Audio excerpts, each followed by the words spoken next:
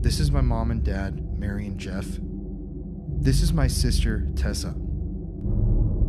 In 2013, my family moved into a brand new home that we had constructed on previously undeveloped land in Sioux Falls, South Dakota. We had no idea that in doing so, we would be putting ourselves into the center of a dangerous haunting that would go on to haunt each member of our family for years to come and even through the present day. What you will see and hear in this documentary is real. Be prepared. Now that we've sold our house, I can finally tell our story.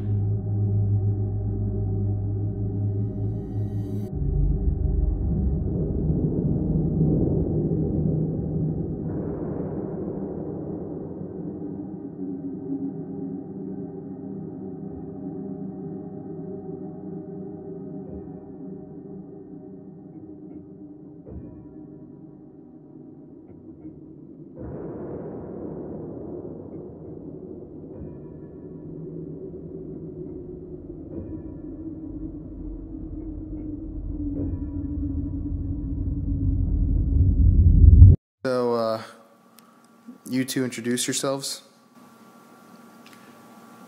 I'm Jeff Brown. And I'm Mary Erickson Brown. How long have you guys been married? 26 years?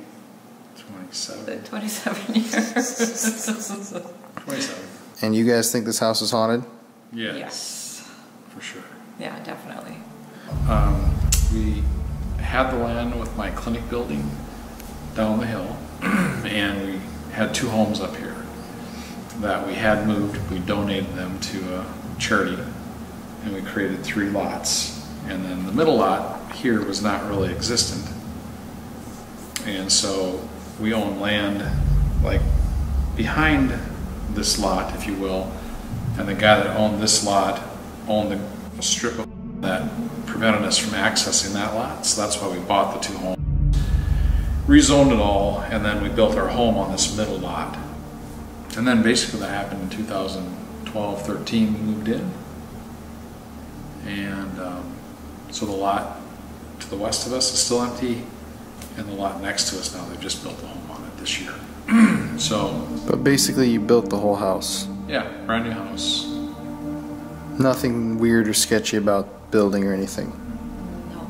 Just seemed like a normal house. Mm-hmm. Yep.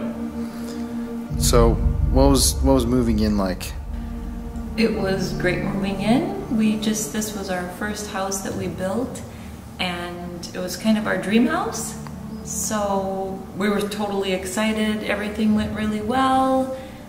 The move went really well. We were just moving boxes kind of towards the end of the move, and that's when something started to happen. So what was the first memory you have of something paranormal happening here?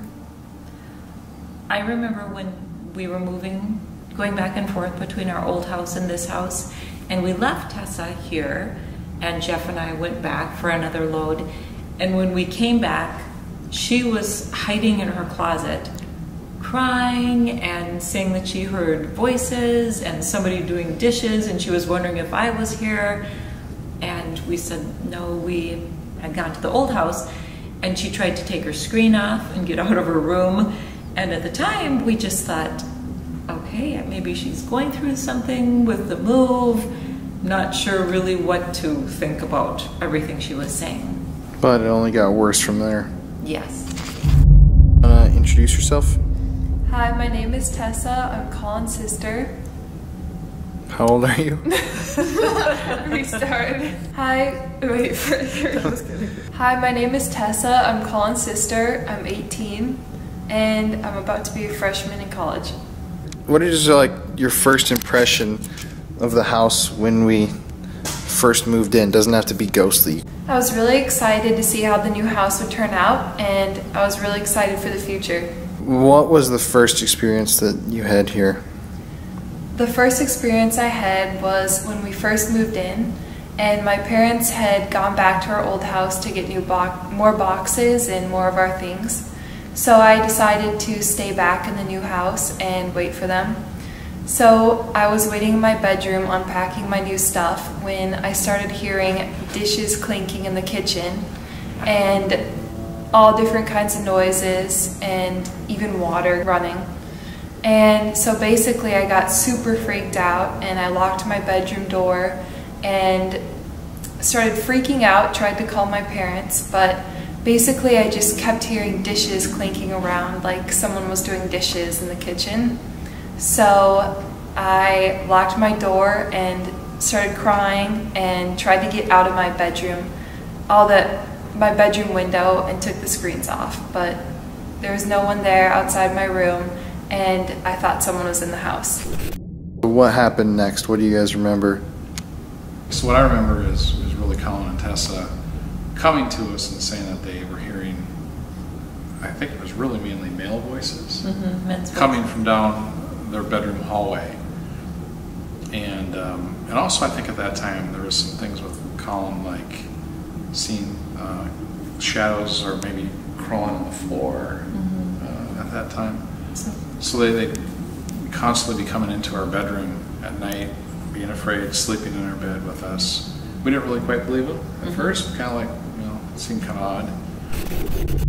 What started to happen? Well, me and Colin both have had lots of experiences down at the end of our hallway, but our rooms have always been the hot spot of the house, we feel like. But I've had different things happen in my room and Colin's room, but I mean, I've just felt like there was someone there watching me sometimes. But I'd say, first of all, I've heard men's voices in my closet multiple times. I guess another time I also had been sleeping in my bed one night when all of a sudden I heard my computer start up again, and there was a movie that I was watching and it had popped up again on my computer when it was completely dead.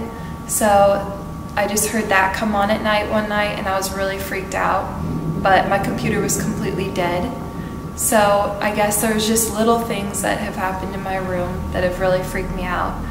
But also, when you go over to Colin's bedroom, there's also been a lot of things that have happened, and I've heard crawling and clawing on the floors at nighttime in his room, and I've heard lots of different men's voices also over there.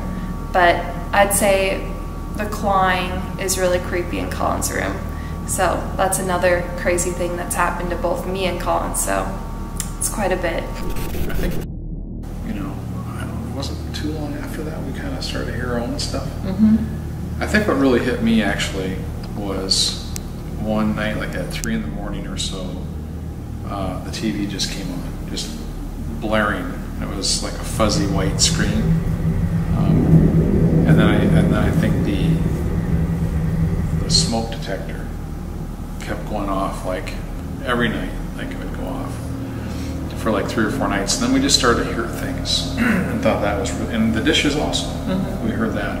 I think that was kind of the end, really, actually, when we started to hear the dishes ourselves, was when we called done. But it started with Colin and Tessa, hearing those male voices at the end of the hall or in their bedroom. I know Colin definitely seen, like, that was creepy. I felt like a shadow crawling around his bed on the floor. That was a weird thing. But I think in the beginning, again, we kind of thought they were just kind of like, this can't really be true. Well, we thought it was a brand new house. Yeah. So we're like, that, you guys, we can't be haunted if it's brand new. Right, yeah. And then they both started saying the same thing when they weren't together. So then it started to get a little bit strange. Yeah. What was, for both of you, the moment where you realized the house was haunted? For me, I remember Colin saying he was home alone one afternoon, and he called us and was totally freaked out and said he heard a baby crying in the house, and he had been talking on the phone to one of his friends, and this friend had heard this noise too, and we kind of just brushed it off because, like, there's no baby in the house. And then probably the next day, Jeff was out in the garage, and he came in and he said, I actually heard a baby in the garage. And so then you and I were, oh my gosh, maybe Colin did hear something. And I was helping Tessa a couple days later, sitting by the island, just total silence, working on Spanish with her. And we totally heard a baby cry coming from down in the lower level. And so we each heard it on separate occasions and in different areas of the house. And after that, we never heard it again. But that totally... Listen. There go the dogs barking. Weird timing. From downstairs. Right. Well, I mean, the baby was a big one. Yeah, so the way I remember it is more that you and Tessa heard it. I came home, and you're like, oh my gosh, you won't believe what's happened. And then you heard the baby cry. So I hadn't actually heard the baby until like maybe a day or two later. And I was going out of the garage, and clearly a baby crying, you know, like I'd say 2 seconds, 3 seconds at the most. And that was like a big one. Yeah, I would say that probably for me, the TV coming on and then the smoke detector going off night after night in a row. And finally, the clinking of the dishes for me, when I thought actually somebody was out there in the dishes, and I actually got up out of the bed, and I came back and I laid in bed with you, and we're like, oh my, is that possible? Like, you know, it's really a noise, like, and it was. So that, I think that was kind of the defining moment for me, is that kind of led up to that, you know, when I went from, you know, the TV was weird. I remember getting in bed saying, well, that was really weird. And, you know, probably just something, you know, electrical. And then the smoke detector, like I said, going off 2-3 nights in a row, and I got more freaked out. And then the dishes was kind of the end where I was like, okay, something's going on here. Well, you may think you understand where this story begins. To tell the full truth here, we have to leave Sioux Falls, travel up to North Dakota, and step 2 years into the past.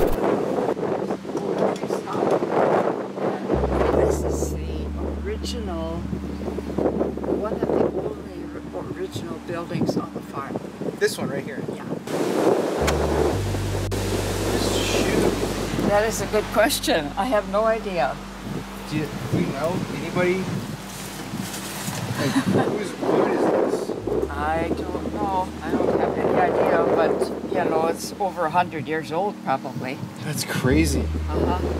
And then a little guy. This is the crazier one to me, because a kid's shoe is pretty distinct. That was the husband and the wife's shoes. Probably. And they're still there. They're right there. Probably. Uh-huh.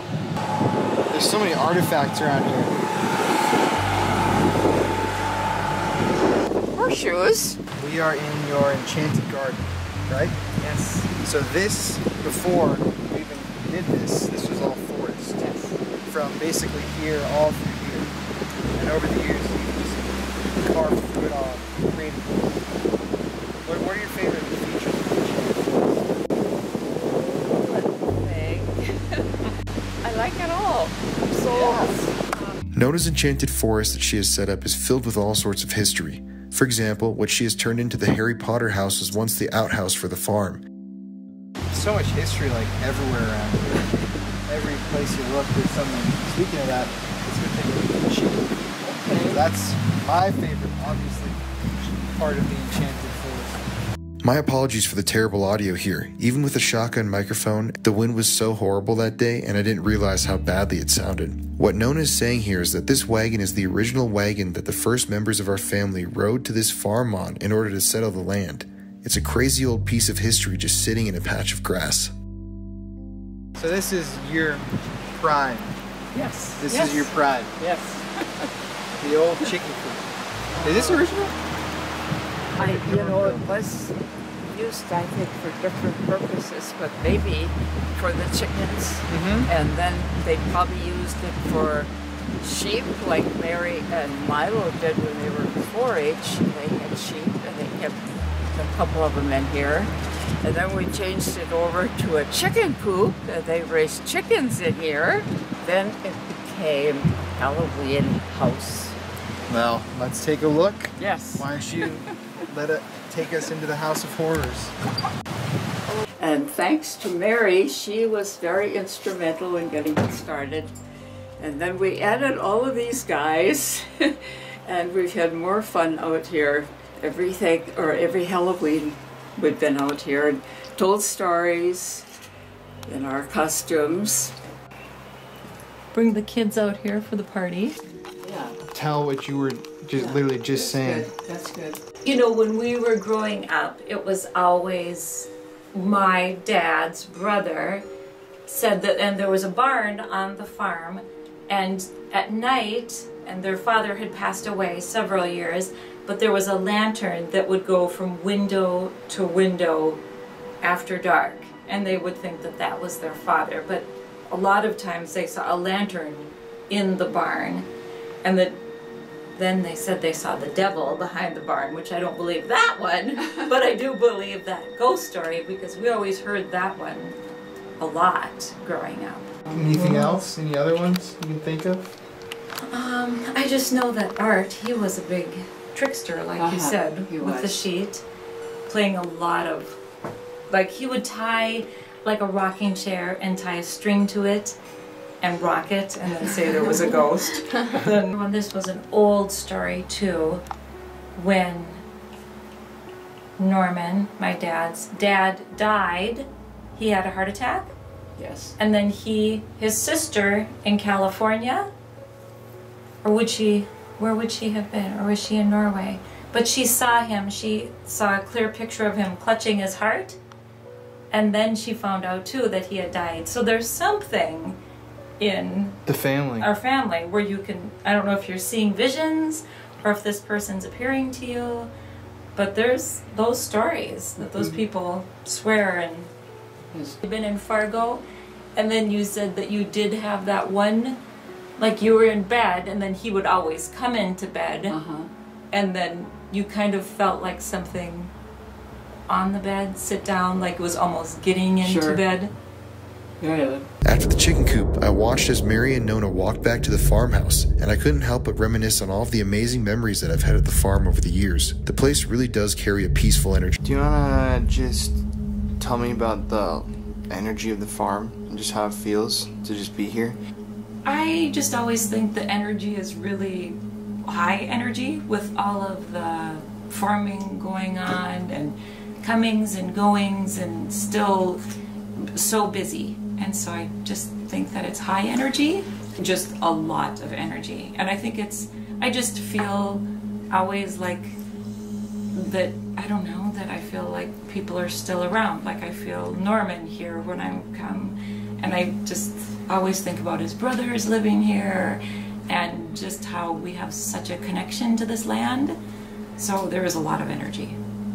I also have always thought that the farm just has a really good energy around the area. Just being here feels really nice and very calm. Like right now in the morning, it's just beautiful out. It's bright and sunny and it's just nice. And I actually had an experience here. It would have been 2 summers ago where I was sleeping in the bedroom. Used to be your old bedroom, Mary's, my mom's, and I heard footsteps come up the stairs, and the stairs make a distinctive creak, you know? You step on like the 3rd or 4th, and I heard those creaks, and then these footsteps came all the way up the stairs and then stopped right at the edge of the bedroom. And I thought Tessa, my sister, was going to come in and say something, or Mary, or you know, whoever was in the house, and no one ever came in. And I actually have a phone clip on my phone because I started recording after that. It's like 16 minutes of just the darkness and silence because I thought something was going to happen, but nothing ever happened, and I was pretty freaked out. So I don't know what that was, but it was very interesting to say the least. See, here's the stairway, by the way, for my story. Here's the stairway. Watch this, I'll show you the creaky step.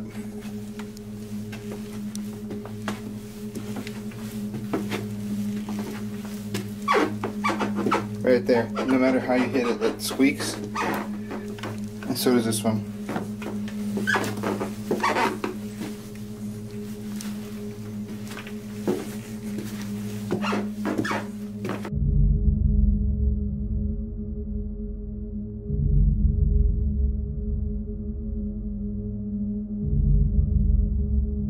Later that night, we stopped by to see my cousins in Mayville, North Dakota, and I thought of asking them if they thought the farm is haunted. My cousin Simon's response was actually pretty shocking to me. Here's what he had to say. Okay, Simon, so why don't you tell me what you feel about Nona's house since you're out there a lot? Well, it's very creepy. It's more of a... Well, it's an old house and lots of dead things there. She has a bone pile. Downstairs basement's very creepy. It's just, you know, your average 93-year-old great-grandma's house. What do you think about what were you telling me about the light too? Oh, like if you turn on the light in the basement, and there's supposed to be one by the shower, like when you're taking a shower, sometimes it just flickers, so it's really creepy. And you work out there alone a lot? Yeah, like weeks at a time usually. So it's just really creepy. Yeah. What? I don't like coming here late at night. Why? Well, 'cause It's back on. Oh my God, what the hell? It's back on, Mom. So we had just left the Clifford School earlier that night, and we were driving back towards Nona's farm when we noticed a light on the side of the road turn off. The church that Nona goes to a lot, it's right down the street from her farm, out in the middle of nowhere. she would just come and practice on her own, and there was nobody in the church, and she would sometimes hear noises and get totally creeped out and have to leave. So, By the way, I've never been in here at night. anyone who sees that in the background is huge lightning right there in the distance. It's incredible. So yeah, you've never been here at night? Not this late. There's a cemetery literally right here, right behind the church where my grandpa's actually buried. And we're doing this in an effort to investigate our theory that hauntings are not confined to places where people died. They can be places where people spent a lot of time, where energy has been imprinted. And if you are religious, this is a place where you come to connect with your spirituality, and people would come every Sunday of their lives if they lived out here, and then eventually, what the hell? Why is he doing that? Well, they do this every week. They'd repeat this action. They'd come to this one other place. They'd leave their farm only a couple of times a week, and they'd come here to this church, and then eventually they would die and be buried literally right here behind the church. So if there's a place where their energy has been stored and or imprinted, I should say, I would feel like it would be this church. It's a very creepy church. So without further ado, let's go see if this place has anything spooky associated with it.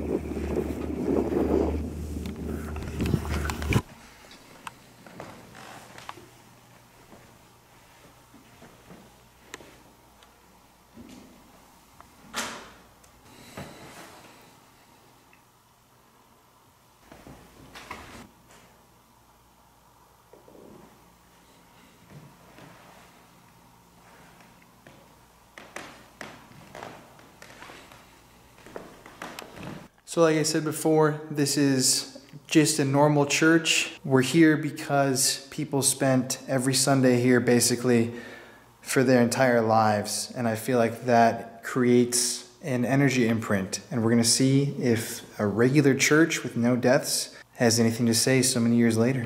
I wanted to do an investigation here. Like in a church, I should say, but I've never been given the chance. That's supposed to be like the everlasting light that goes all the time. Yeah, it was on today. Mm-hmm.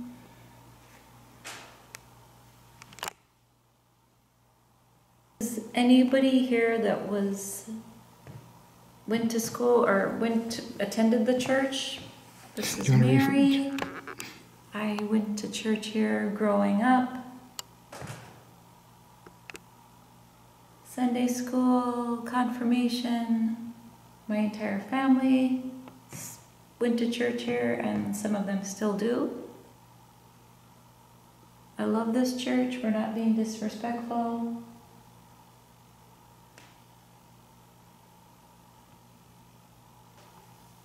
So many just movements. Mm-hmm. Hard to tell what they all are. Mm-hmm. I personally feel like there's a very heavy energy in here.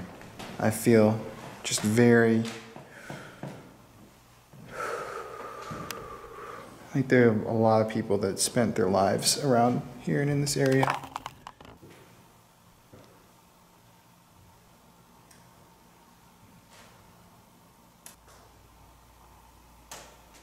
Someone's been in here today. We're right here, Colin. I said someone's been in here today. What do you mean? We're in here today. The piano is open because I was touching the keys. And the piano is shut. Yeah, look at. Someone came in and just randomly shut this. They didn't touch these other ones. Weirdly enough, I didn't touch these either. It's just this one that I was trying to play.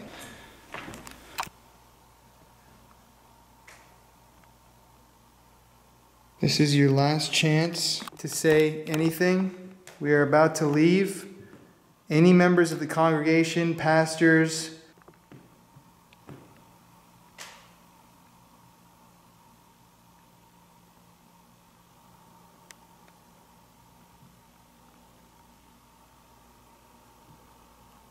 and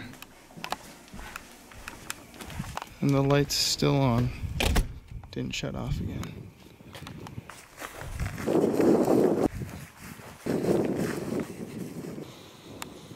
So here are all these tombstones and gravestones. And all these people that are buried here went to church every Sunday right up there in that church. I feel like that's definitely left an energy imprint. So I'm not gonna lie, that small amount of time that we just spent in the church was one of the most intense energies that I've ever felt in any of these investigations. It was just intense. It was not scary. It was just there. It was like you can feel like going to church and being in this place for such a long time. Every Sunday you go to this church, you imprint the same energy, you think the same thoughts, you pray, and you try to connect with this spirit. That really stains the environment. And it's the original church. It's the church that these people have been going to this whole time. I don't know. It's just weird seeing all these people that died and they're buried right here in this peaceful area, and they went to church right there and they died and were buried right here, so their whole life is centralized in this area. If they left any energy in this world stained on some environment, it would be right here in this circle of land, square, whatever you want to call it, the area that they inhabited. So yeah, creepy. I'm out here alone in the cemetery walking around. I'm gonna go check out the energy at the farm, see if I can tap into that, and I guess call it a night on this one.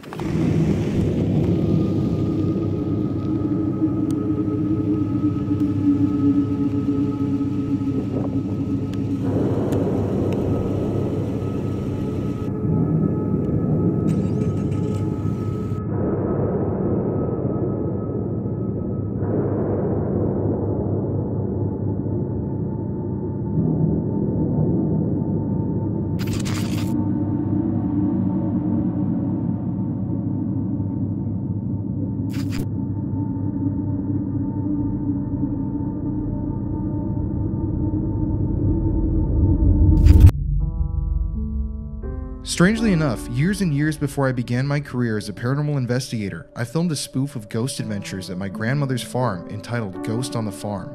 It's pretty bizarre to see myself so young acting exactly how I would go on to act later in my professional life. Here are a few clips from this video. Enjoy this, I think it's pretty funny. Hi, now I'm going to investigate this room here. This is one of the rooms where the specter has been reported to have been sighted. All the... You just caught that, right? That wasn't me. Already, first minute, and we've still got some good evidence. I've set up an automatic heat camera to take pictures of me about every 20 seconds. Ghost, you know you're here. Please, give me a sign, if you can.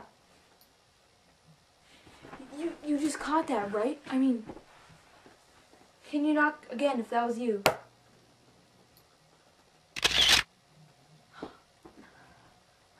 We have a ghost here, people. We have a ghost. Whoa! What was that? Whoa! I am getting free. You just heard that, right? I'm the only one in this house. No, you're not. Amazingly, only seconds after we heard these voices, we captured the image of a specter in the window above my head. Thanks. Mary and I found ourselves back at my grandmother's farm attempting to find some answers as to why my family seems to attract so many spirits. It was time to investigate the farm.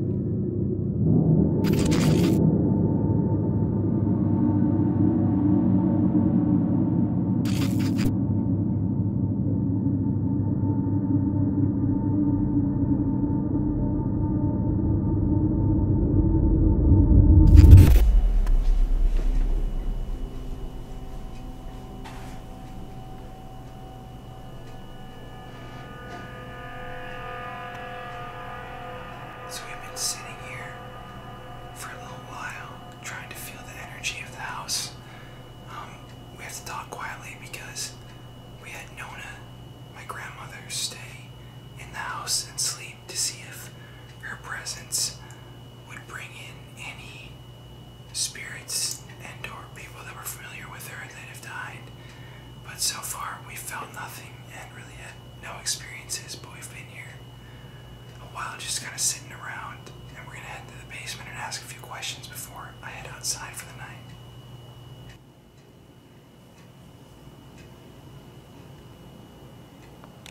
Notice place is such a familiar smell.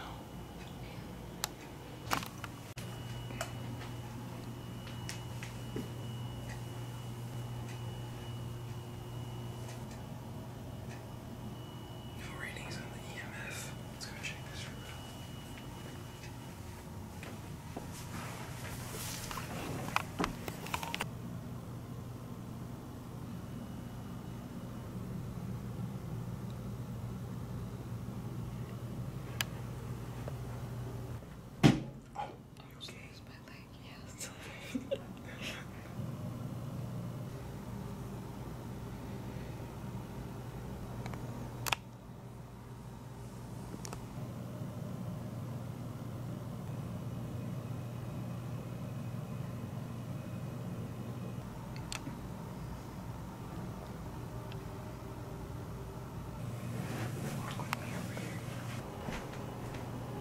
Are you filming? Yeah. Point 3. Oh, did you get that on camera? I think so. There's a point 3 right here right when I open the door to the basement. Weird. That was actually kind of weird. Yeah, I was not expecting that. So, a lot of people who aren't from regions that get cold have never really been to a real basement, and Nona's basement has always been kind of creepy. And there are a ton of different artifacts down there from different people who, a lot of whom have died by now. So if there's going to be some sort of an energy attached to stuff, a lot of that stuff's going to be in the basement. So we're going to go check it out.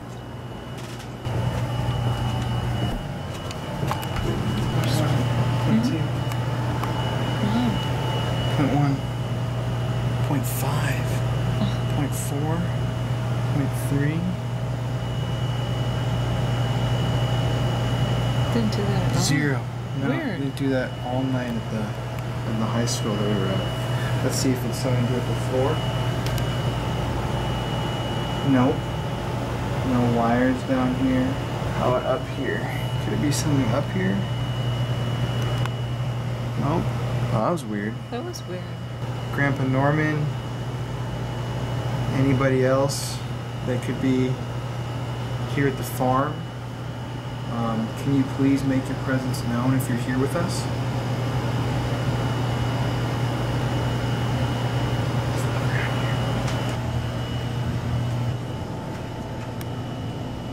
Still nothing.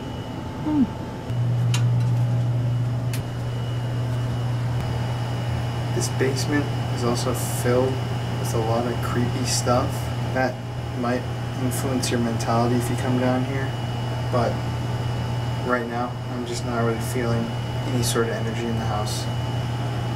Point 1 though, right when I said that. Oh, that's weird. Right when I said that there was nothing. Point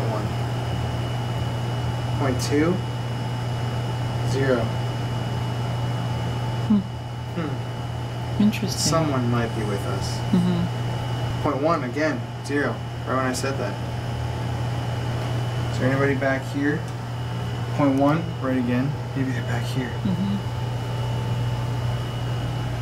That's where you are. Is this one of the Ericksons? Dad, are you here? 0.1, right when he said dad. Norman? Are you with Colin and I? Norman, are you here? Do you have something to say to us or Nona?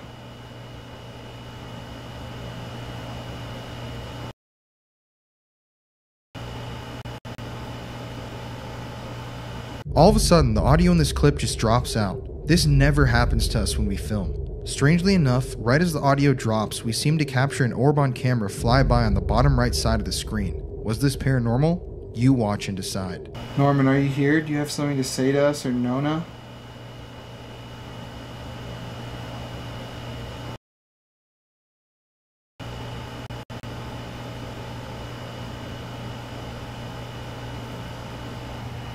Well, that was weird. That was weird.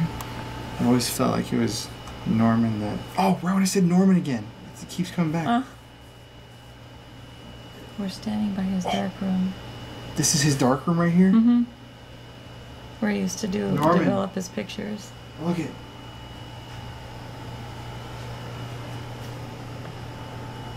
Norman, is this your dark room right here?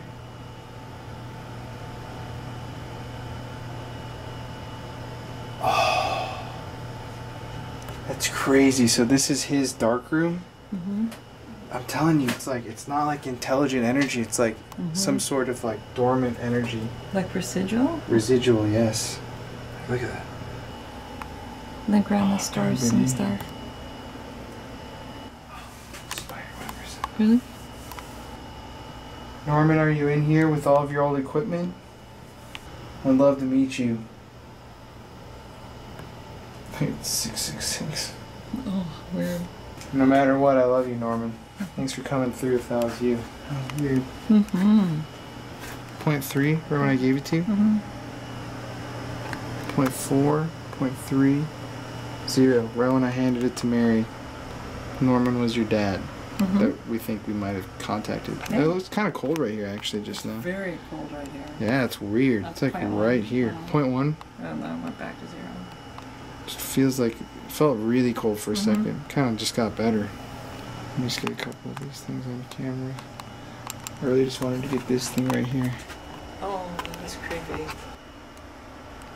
And look at the right below it. Ugh. Such a low handle. Were people that much shorter? I guess. All of the items downstairs tell a story of their own. These are pieces of history that have accrued over generations and tell the story of my mother's side of the family. These items reach from the humble beginnings of the pioneers who settled this very land all the way through the present day. And I 100% believe that the fact that they are piled up in the basement of my grandmother's farmhouse is contributing to the intense energy and haunting that the property holds.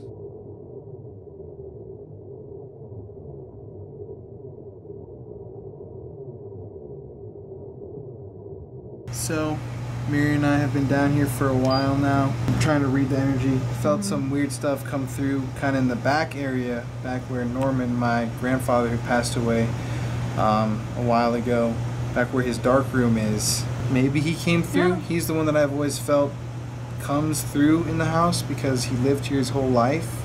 He's buried literally right down the road, so if there's somewhere to come back to, it's right here. Now, Mary's gonna go to bed. I'm gonna head out alone to just check out the rest of the farm grounds and see if I can feel any other energy or hear anything, and kind of put a close on investigating the farmhouse. But I'm gonna go do that now and we'll see. What was this? Looks like the stairway from The Conjuring in the darkness.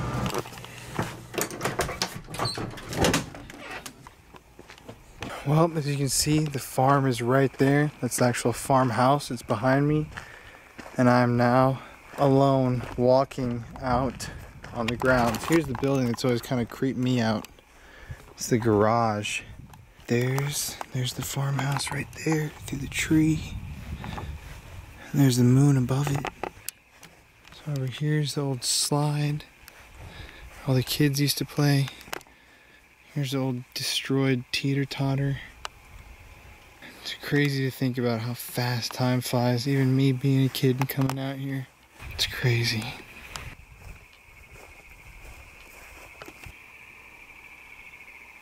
It is so calm out here. It's incredible.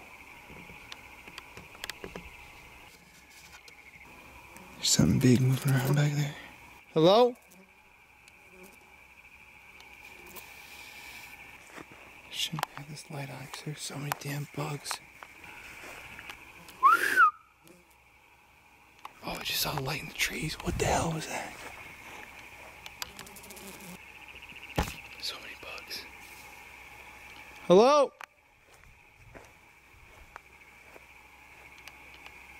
Well, that's odd. There's no more animal noises after that. It came from right here. Turn off. I would have seen and heard it run away if it was really right here. This is exactly where it came from. Hello? Well, that was just odd. Yeah, so I'm basically out just in the enchanted forest area. Well, that was weird. It sounded like an animal moving around back there. Called out to it right away and tried to get it to respond or at least run away. And no noise. And I went back and looked the exact area where I heard it. I've been here a million times. I know exactly where noise comes from, and there's nothing there. Not saying that's paranormal, just saying that's just kind of weird.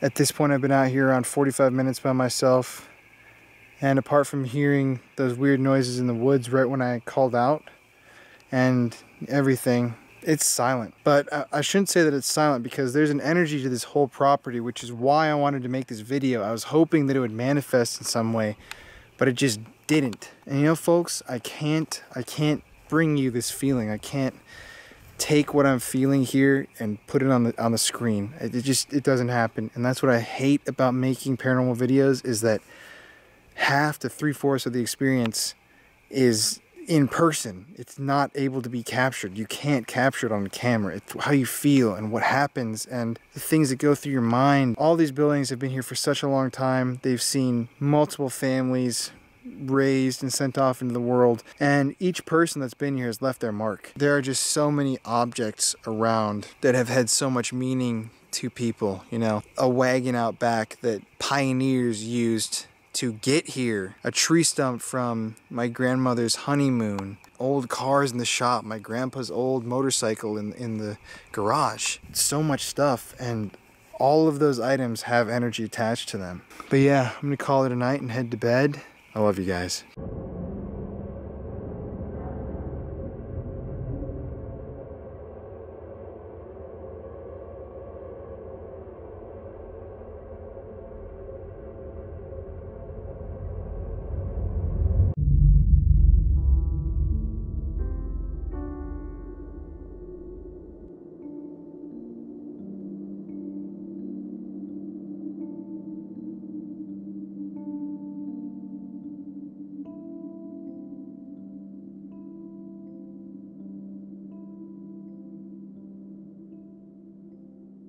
When the sun comes out on the farm, you can't help but feel at peace. It's like nature is talking to you. The birds sound happier, the insects don't really bother you, and the sunlight feels warmer. There's a really great energy there at my grandmother's farm, and it is an energy that has fed generations of my family and a feeling that one can just sit and bask in. To end our exploration of this history and haunting, we headed out with Nona to some old spots in the immediate area that hold deep personal meaning to her, including the gravesite of my grandfather Norman.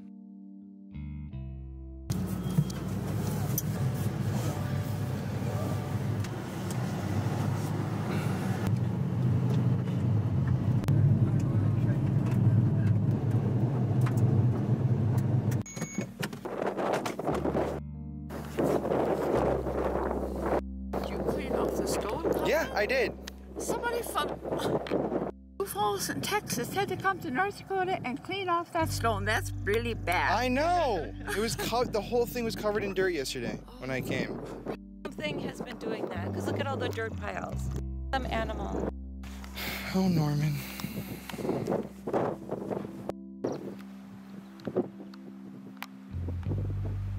Your grandpa. That would have been 2018 years ago. That's crazy. Time flies. Yeah. So how long did you guys go to the church for? Been in this church for 72 years since our... Yeah, since you were married, so yeah. 72?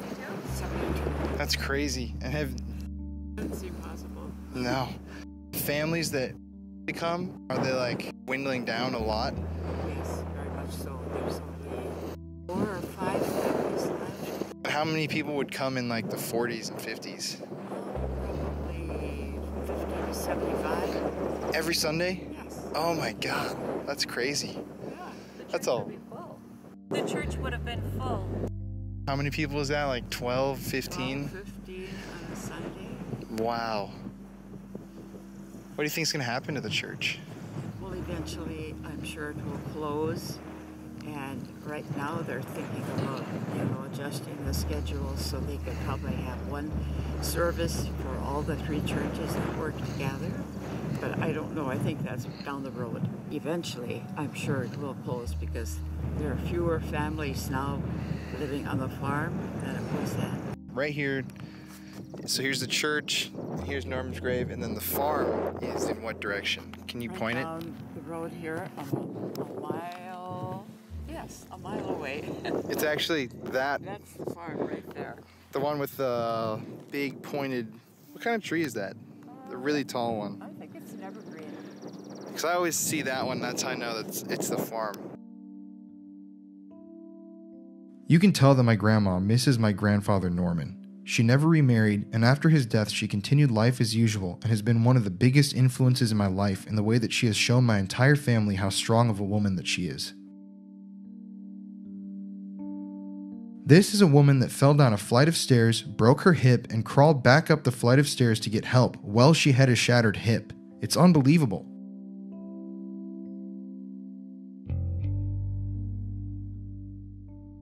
However, we still weren't done with my family's story, and we had a few spots to stop by before we headed back to South Dakota. I'll say it one more time for him. This is one of the pioneer farms that were started out here. They belong to that church, and now there's... This was one of the first farms, and now it's completely abandoned. Everyone's gone. It was an early farm too, but they've kind of kept it up better, and there are now people living on this farm. He was one of the pioneers. It used to be like people living, just think about there. Yeah, like people, so many families everywhere. Now there's hardly anybody. And the big farmers have kind of just taken over instead of so many small farmers. Yes. Not really the family farmers anymore. Hardly. It's crazy. This was, one of the pioneer, but they got a kind of a newer house a few years back. What that was, a pioneer family. And this one up here that you're going to is original. Kind of looks like his pickup's here. I don't know, that might be just an old pickup. I think it's an old pickup because that's always been there. We always say the same thing. I don't think he's here. Let's go. Like if time passed. Seriously, that thing right there. This was a farm that was used for a Sunday school picnic. Every June we would have a picnic here and a program, and the fellow that lived here was very accommodating and nice to the church people, and so we would come and have a service in the morning, and the children would sing, and then we'd have a noon meal, and then in the afternoon we'd have all kinds of activities, games that they would play, and everybody had a good time. And then we'd go home and we'd come back in the evening and have a Lutheran League program and probably do some more games.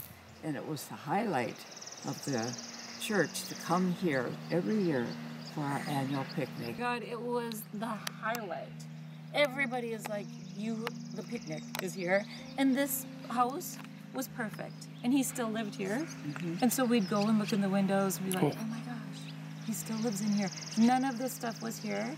And that little house right there, isn't that where they would do the cooking? Yes. All the women would come, and men hopefully, and prepare the food.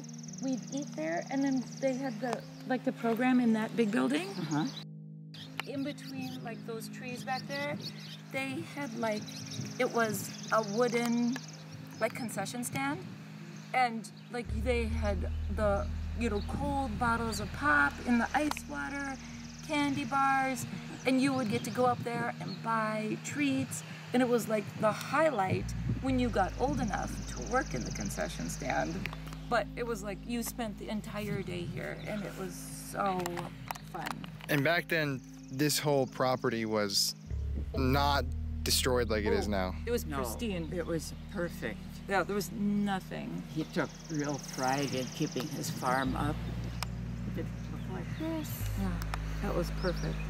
Let's have some really fond memories here. Oh, yes. Everybody looked forward to the annual picnic and coming here to have a good time. Yeah. And now it's just kind of sitting here, decaying, really, sadly. Is it his, would it be his, not his grandson, but a relative owns it now? A younger one.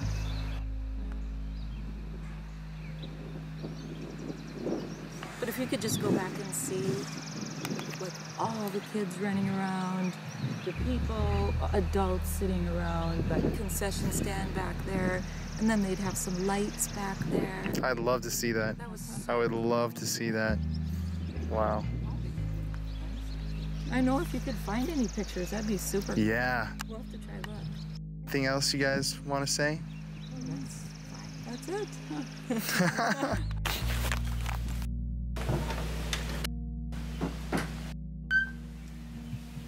Just storage now. Wow. Should we go upstairs? Because that's beautiful.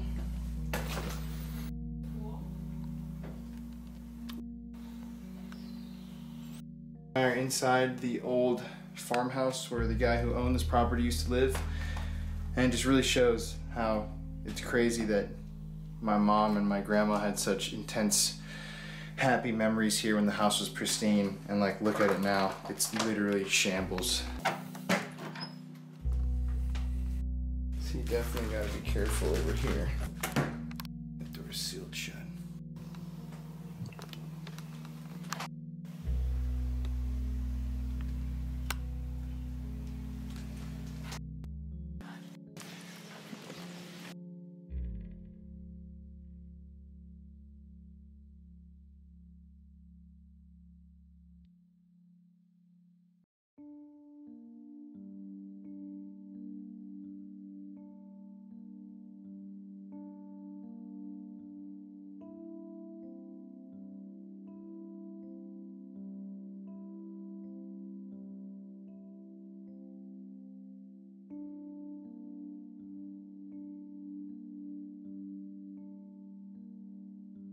Is it a weird feeling having all these people that you kind of knew leave?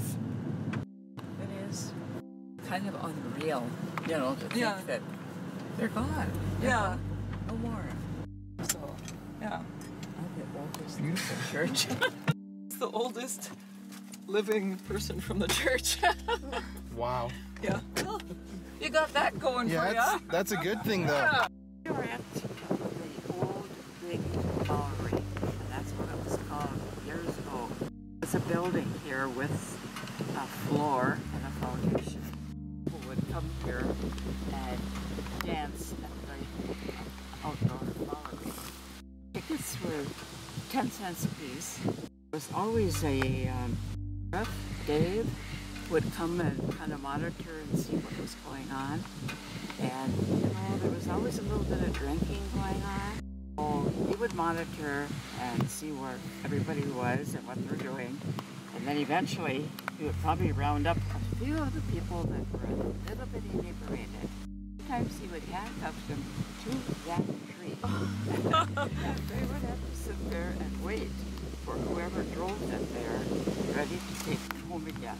The dance was over, and they would round up these guys that were tied up to the tree, and the family would bring them home.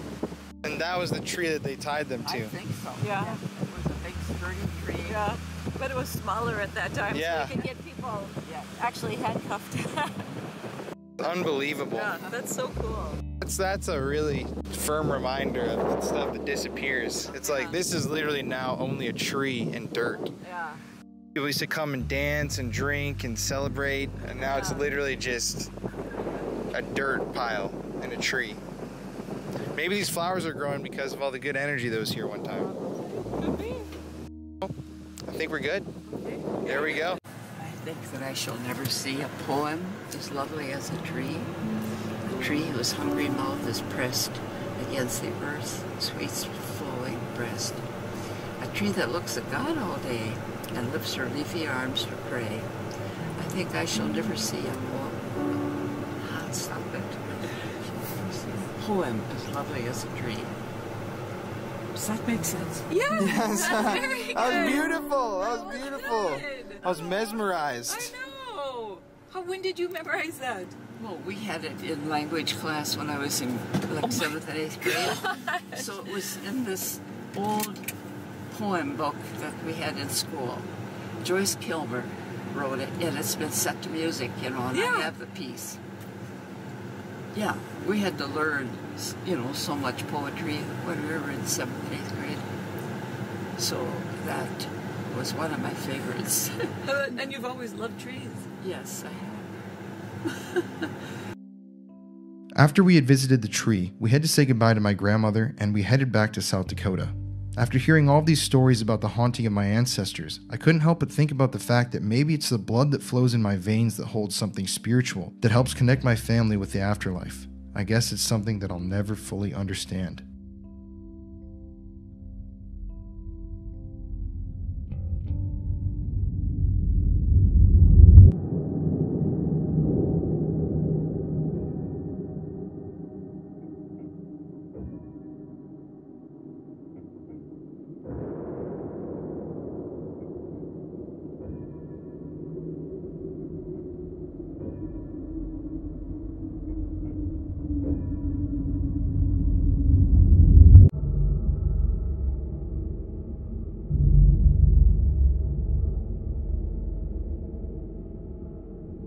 To really reach the bottom of why my family is so haunted, we had to return to Sioux Falls, to the house where I grew up, in order to gather my own family's stories so that we could paint a full picture of the haunting that has plagued all of us from the moment we moved into this home. Let me tell you, this haunting never stopped, and I don't know if it ever will.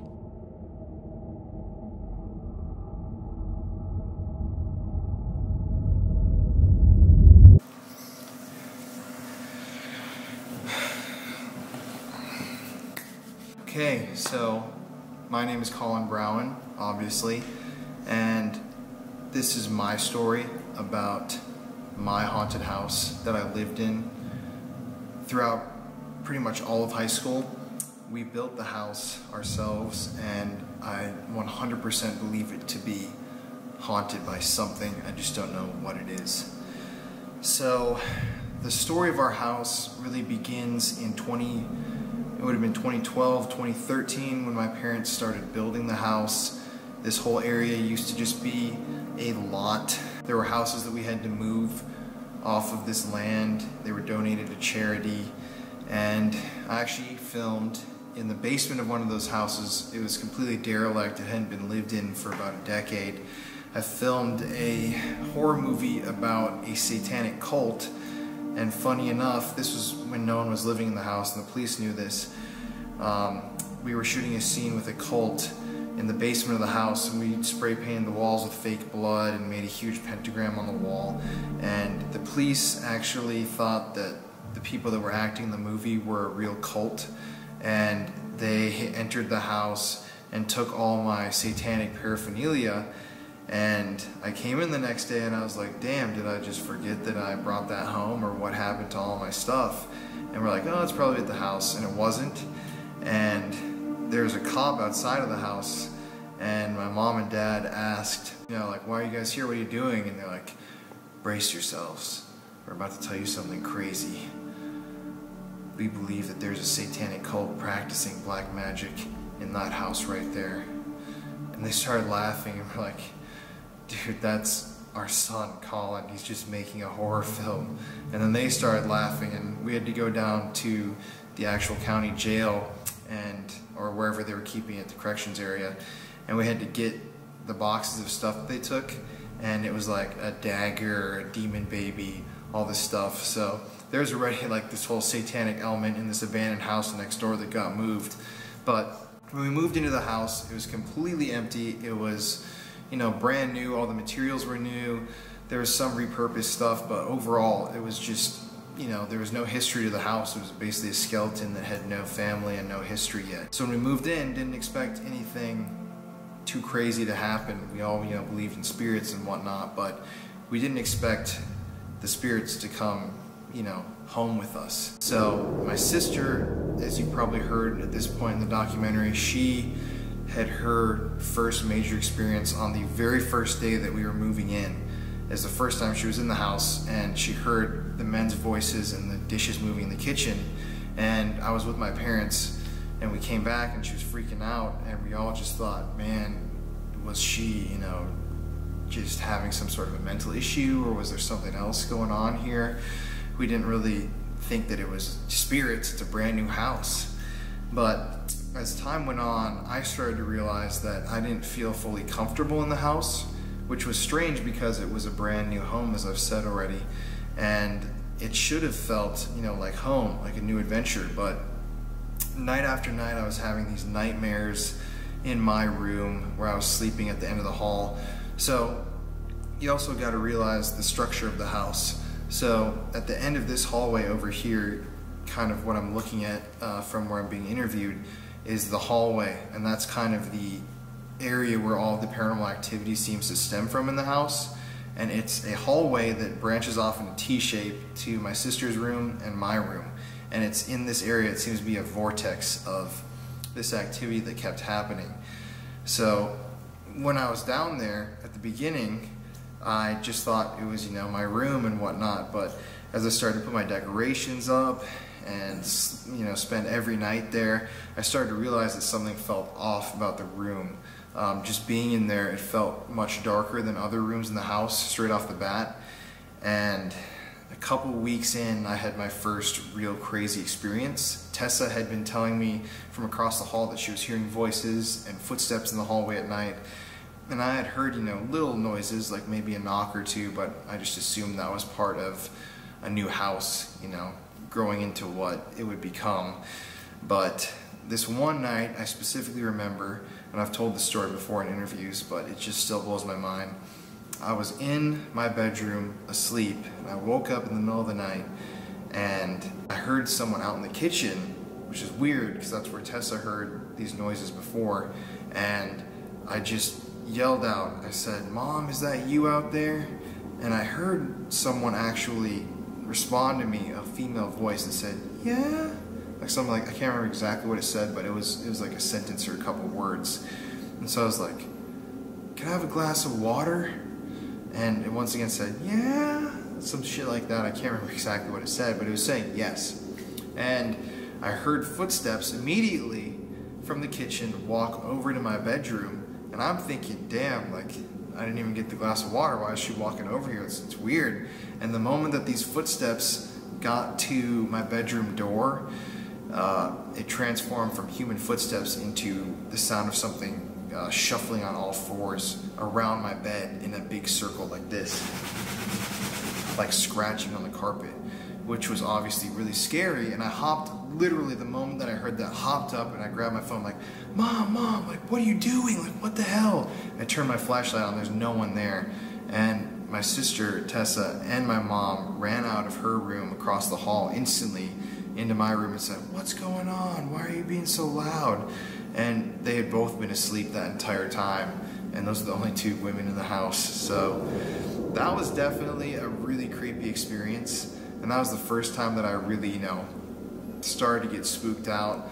But it only got worse from there. I started to see shadow figures in the room, very tall, one or two at a time. Always, I'd be looking through my blinds and I could see the moon coming through and the light from the moon, and I could always see these figures. And this one time I saw the figure literally clear as day standing right there in front of my blinds, and I'm like, I'm so skeptical about some of this stuff that it's like, in my mind rationally I was like, there's no way this can be happening. That's not a shadow figure or, you know, a person standing there. But I just remember it's when you think about like a horror movie and you say like, why aren't you screaming right now? You're about to be killed. You're like, you're trying to judge a character based on what they're doing when they're supposed to be extremely frightened. Having an experience like that in real life really shows you that your mind does not act rationally when these things happen to you. For example, when I saw that shadow figure, I'm sitting there in bed, like laying back, and this thing actually, for the first time that night, started walking, well not walking, like gliding towards my bed at a very slow pace. And I'm sitting there staring at it, watching it get bigger and bigger as it's like coming towards me. And I'm thinking like, dude, I need to turn the light on, I need to turn the light on. But I was so afraid that I couldn't move any part of my body. And it just kept getting closer and closer. And like, I finally just snapped out of it, and I reached, I turned my lamp on, and it disappeared. So that was like, once again, these things kept happening night after night. And my sister Tessa and I were telling my parents, like, dude, there's something going on here, and they didn't believe us. It was like a horror movie where the characters are, you know, saying, oh man, like I'm hearing and seeing this stuff, and the parents or someone's like, oh no, you're just seeing things, blah blah blah. But then eventually it happened to them, and after they had their experiences, we finally thought it was time to talk to Donna. And Donna is the family friend psychic. She's been in a lot of episodes of the show. So my mom and I went to get a reading from her one day, and without us even bringing up the house, she said, I think you have 2 male figures in your house. And that was really creepy because we hadn't told her anything about what we had been experiencing. And so my mom and I ended up that day going down to the courthouse in Sioux Falls, like we did in the Lost Graves episode. We went down there, and my mom and I went upstairs and talked to the historians there at the courthouse and asked them if we could see the city records and the planning spreadsheets for the city from back in what would have been the 1800s, when there were pioneers and people living on, you know, small ranches and homesteads out here. And they found a building that was on the property. It was an old house, a log cabin, most likely owned by a family. And we actually found the names of the family members, and strangely enough, this is what was so bizarre to us. In this family, there was a mom, a daughter, a father, and a son.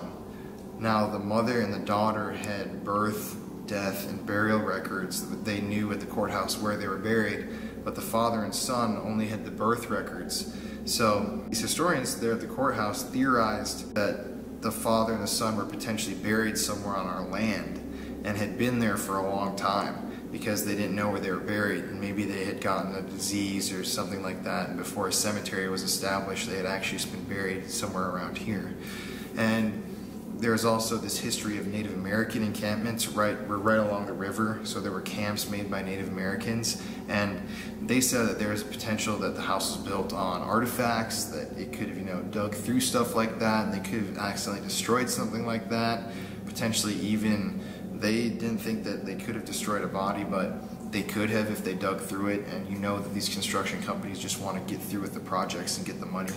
So that was really strange to us, and this all culminated with this activity getting worse and worse, me seeing these shadow figures, hearing voices, footsteps. I'm talking like a horror movie level of activity. My sister and I were like at our wits' end, and the day before my birthday, we had Donna and 3 of her psychic medium friends that she works with come over, and we walked room through the entire house. She cleansed the home, and we thought that it was all over after that. Well, that night our internet went out, our electricity went out for a while, and it was my birthday, so I had friends over, and at about 2, 3 in the morning, we were all downstairs asleep. We heard this massive just bang on the window, like super loud. It shook the whole house. My parents came running downstairs, like, what the hell happened? Like, you guys okay? And none of us knew what it was. It was snowing out, And we looked for a bird to see if a bird had hit any of the windows. There's no bird, there's no animal, there's no tracks. That's why I said it was snowing, because we could see if there's tracks or if a bird had hit the window and died. There's nothing, it was all fresh snow. And so the next day we were at a restaurant here in Sioux Falls, and we go into the restaurant, and the only people in this entire place, like literally the only people eating there, were the psychics from the day before, Donna and her friends, and they were eating there. And we're like, what are you guys doing here? They're like, oh, great to see you. And before we could say anything to them, Donna asked me, did you guys have a bang on your window around 2 or 3 in the morning? And like all of our faces just dropped. We're like, yeah, we did. And she just looked at us and said, we all had the same thing happen. That's why we're here talking about it. We thought that maybe that was the energy releasing or giving us a sign that it was leaving, but it happened to all of us and we were freaked out. And it's crazy that you showed up here and said that that happened to you, because that just correlates everything. I think when we realized that both Colin and Tessa were feeling uncomfortable in the house and everybody just was kind of on edge, the kids didn't want to be in the house alone, and it was affecting both of them, losing sleep, having to get up for school, and Donna's always been a friend of our family, and so Colin and I had just an appointment with Donna, and then that's when she started to tell us about the history and that there were 2 male presents in the house. Presences. Spirits? I don't know. Which totally freaked us out. So we ended up having Donna come over and I guess cleanse the house and help us work through what spirits were here based on the land that we built the house on, and not really the house itself. And in the end, it just felt like she did cleanse the house. It felt lighter and just, you know, like there wasn't really anything here after that, you know. So that's kind of what I remember, is that just it felt light and cheery to me, I guess would be maybe a word, instead of kind of gloomy or dark. It had gotten a lot better, and we really didn't have any activity for maybe a couple months, maybe up to about a year, and then slowly things started to happen again. So after it got cleansed, can you talk about how you felt? I guess when Donna came and cleansed our house, I was very scared and nervous because she said a lot of the activity was happening in my room, in Colin's room. So I felt kind of relieved that she said they were harmless spirits, but I guess from then after the activity kind of lessened and we didn't see or hear that much a whole lot after, so I think she would probably helped in the long run, but I mean, we still hear stuff from time to time, so it's still happening. But even more recently, me and my best friend were staying in my basement, and it was really late at night. I'd say like well into like 2 a.m. and we were just watching TV, hanging out, and it was pitch dark all around the house and no lights were on. And basically we just heard a dragging on the floor. It sounded like someone or something was being dragged across the floor. And so we both just kind of paused the movie and stopped and looked at each other, and we were really freaked out. And it lasted for about like 30 seconds, and so we got really creeped out and yelled to see if anyone was there, if my dad was being stupid or anything, and no one was there. So we got super freaked out and obviously went upstairs and slept, but there's been several times where we've heard dragging across the floor and footsteps, so pretty creepy. Even recently, you've found some nights it's kind of hard to stay in your room? Yeah, even recently I've heard different footsteps in the kitchen. I mean, there's always something happening in this house and there's always activity. When it comes to the spirits, I'd say that I've never felt in danger when it comes to my experiences with them, but I don't think that they're here to harm us or disturb us in any ways. So yeah, I guess they're good, but you still think it's freaky in the house? Yeah, but I'm still very freaked out by what I've experienced in this house, and I'm definitely okay with moving. And you don't like being in here alone? No, I will not stay in here alone, and at nighttime it's very creepy. We really didn't have any activity for maybe a couple months, maybe up to about a year, and then slowly things started to happen again. And Jeff and I were in the bedroom one day just talking, and we were in our closet. We have a walk-in closet, and all of a sudden we had just a plastic glass on our nightstand, and that came off the nightstand and flew across the bathroom floor. And we thought Tessa was in the house. Like rolled across. Yeah, and it was just someone threw it. Yeah, it wasn't like it fell because we've got carpet in there. It was something had to actually throw it, because then it went rolling across and hit the wall. So that was totally freaky. Yeah. And then just started to hear, like, we'd be watching TV downstairs and footsteps, and so we'd always stop whatever we're watching and ask, if Jeff's home or is Tessa home, and never have anybody home. I quieted down for a while after we got the house cleansed, but when I was coming home from college then, the next couple summers, my friends and I, we would go out back and do Ouija board sessions all the time. That was what we did for fun. We weren't filming it, we were recording it, we were just interested in the paranormal. And a couple of these times we had very extreme experiences. We did homemade Ouija boards. This one time we actually, I can't remember the word because it was so long ago, but we got a word that just seemed so odd that we had to look it up. And it had actually spelled out a name in Sioux, Lakota Sioux, in Native American, in the language they speak.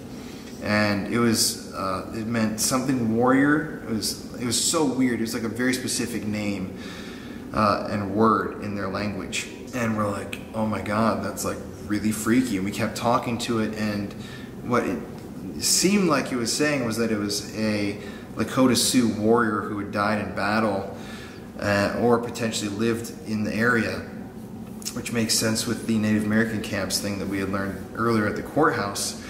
And this was so trippy that night. Everyone got freaked out because we had a candle. We asked it to blow out the candle, and like the flame literally went from this, just shrunk down and then snuffed out. And I was with Nick, who's been on the show, and a couple other friends of ours, and he got really freaked out because it was the first time we had done a Ouija board that really worked like that. And he was like, I need to quit, so we closed the circle and whatnot. And still, this is probably one of my favorite paranormal experiences I've ever had, if not like the clearest thing to me. But I was sitting in my room, once again at the end of the hallway, and I had locked my door, and I'm sitting there on my phone trying to go to bed. It was about 3 in the morning. I was just freaked out by what happened.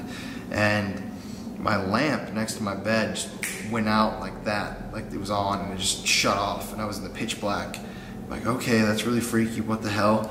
And I turned my light on my phone, and I just expected the lamp to be out, like the bulb burned out or something. So I went and I flipped the switch on the lamp, on, off, on, off, on, off. And I realized that it wasn't an issue with the lamp, because I looked down on the ground and the actual plug to plug into the wall had been yanked out of the wall, and it was like this far from the lamp. It had not just fallen onto the ground, it had been violently pulled out. And like I said, my door was locked, and I took a photo of it, and it's way back in my memories. But it's like that kind of stuff, it's like personal experiences that you're not filming. It's stuff that I have never filmed for the show. I couldn't have filmed because it just happened, but it was so strikingly real that it's always been there in my mind. And it's like one of those things that's just convinced me of, the existence of this stuff, because it's very real. But I haven't been in the house as much as everyone else has because I've been off in college.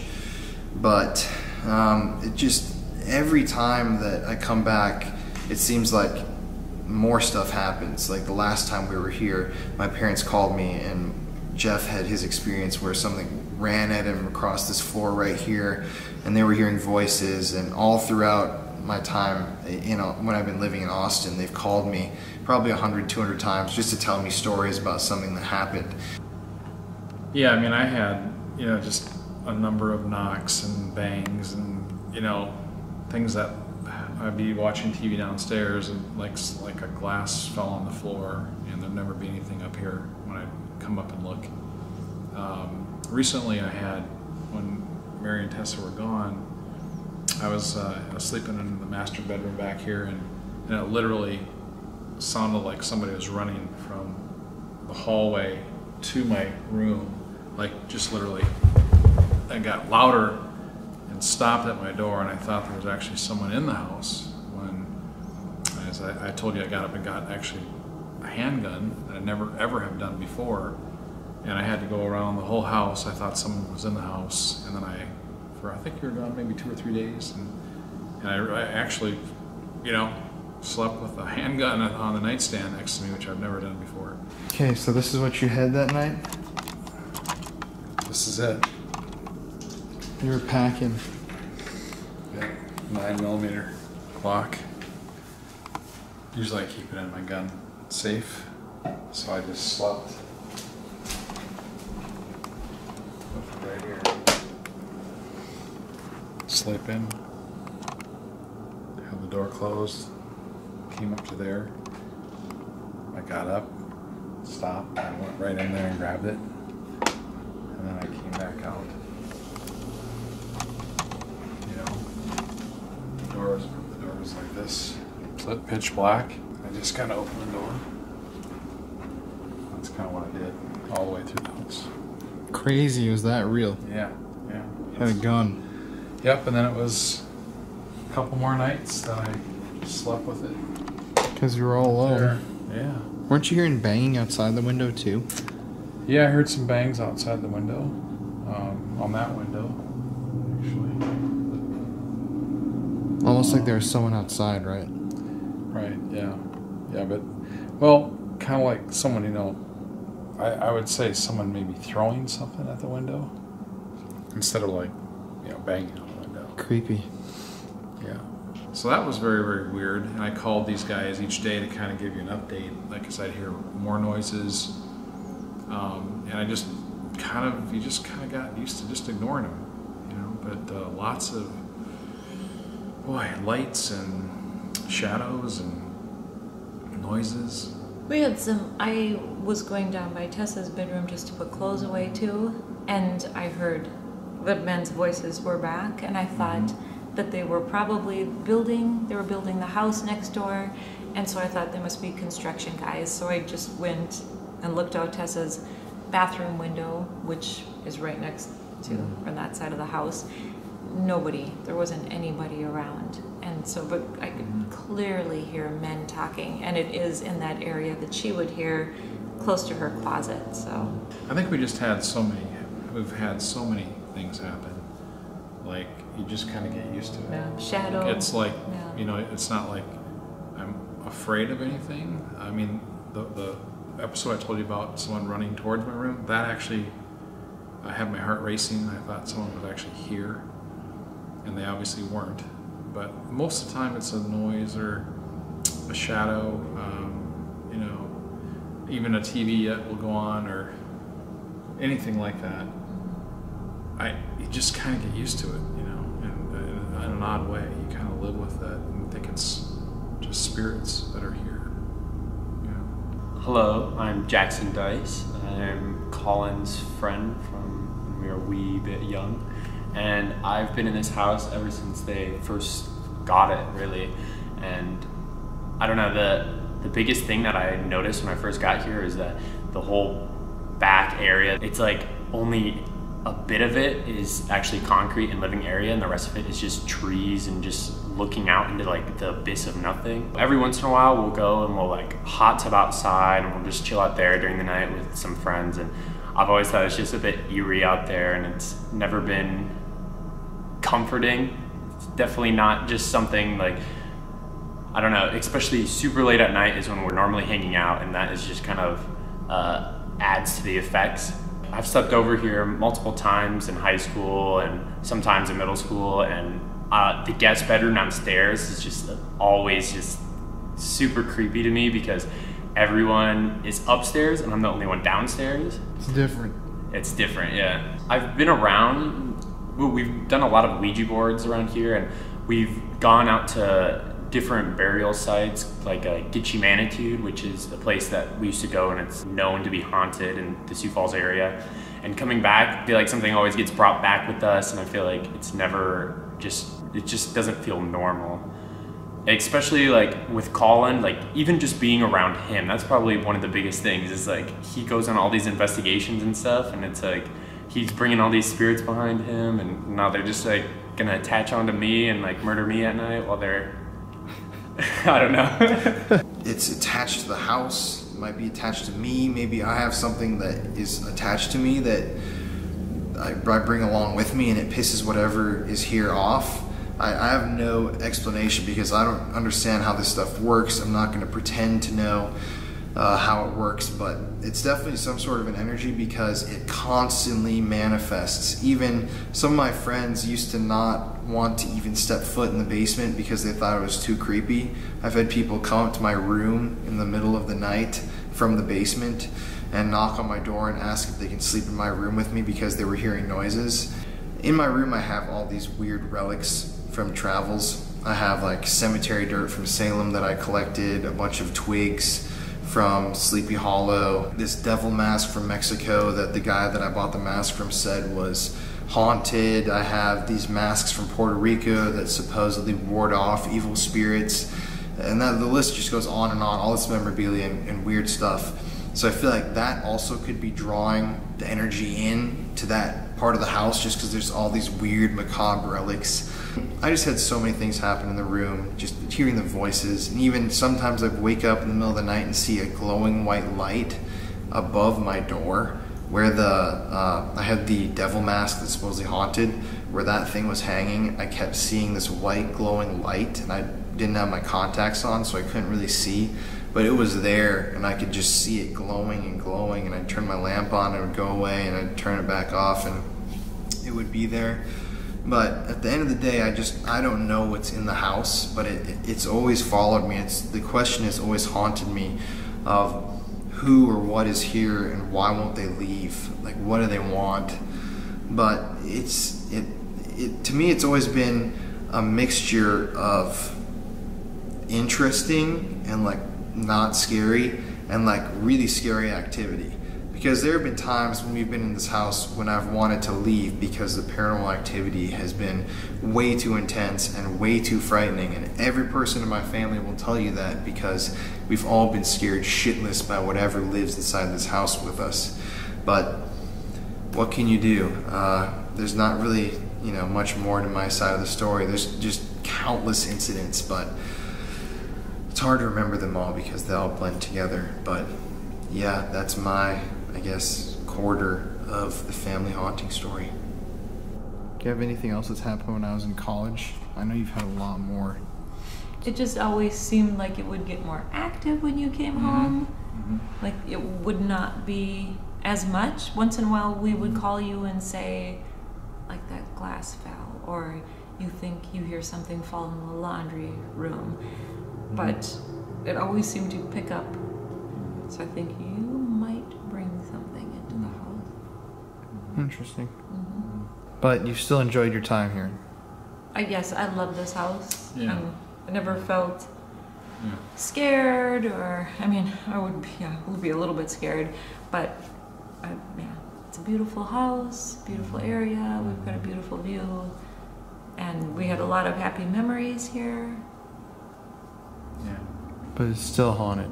It's still something definitely in this house. There are stories that we had to leave out for time, but at this point, I think that you can tell that our house was extremely haunted. Maybe there are some graves in the undeveloped woods next to our house, or some relics still in the dirt beneath it.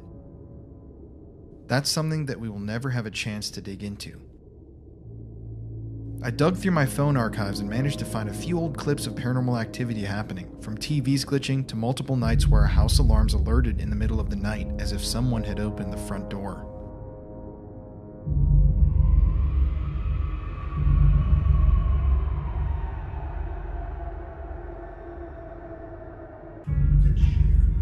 I'm just sitting upstairs playing guitar, not even touching the remote. And I just did the spirit ceremony last night to invoke spirits. And I keep pausing the TV. And then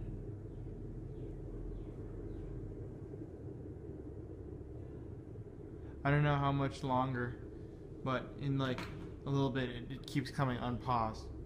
And both right there. I have no idea how that's happening. Both my parents are outside. You can see my mom down there watering, and she's talking to my dad right now. I just came to turn my light on in here, and of course my light. Oh, Jesus Christ, the light just went out.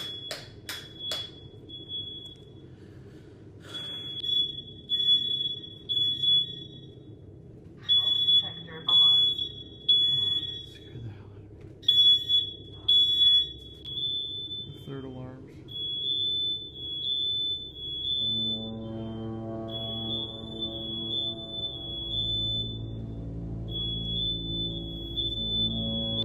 We had some really good times in our house. Animals would just come and die on our property. We found deer impaled on the gates around our house, rabbits mauled and decapitated left right at our front door by neighborhood cats, and even dead pets on the street. This should show you that there was definitely something strange about the property.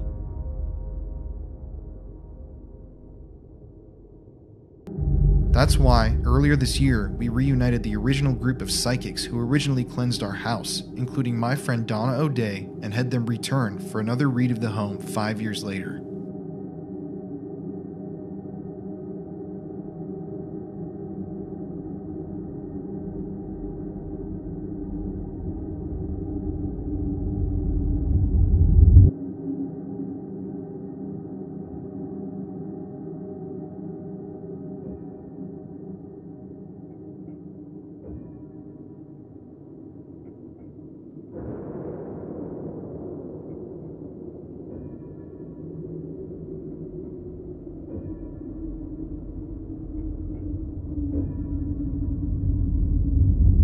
Some physical discomfort, quite a lot actually. There's somebody here with us right now who had extreme nervous problems and sometimes would actually faint, would just faint from that issue. It feels like a woman.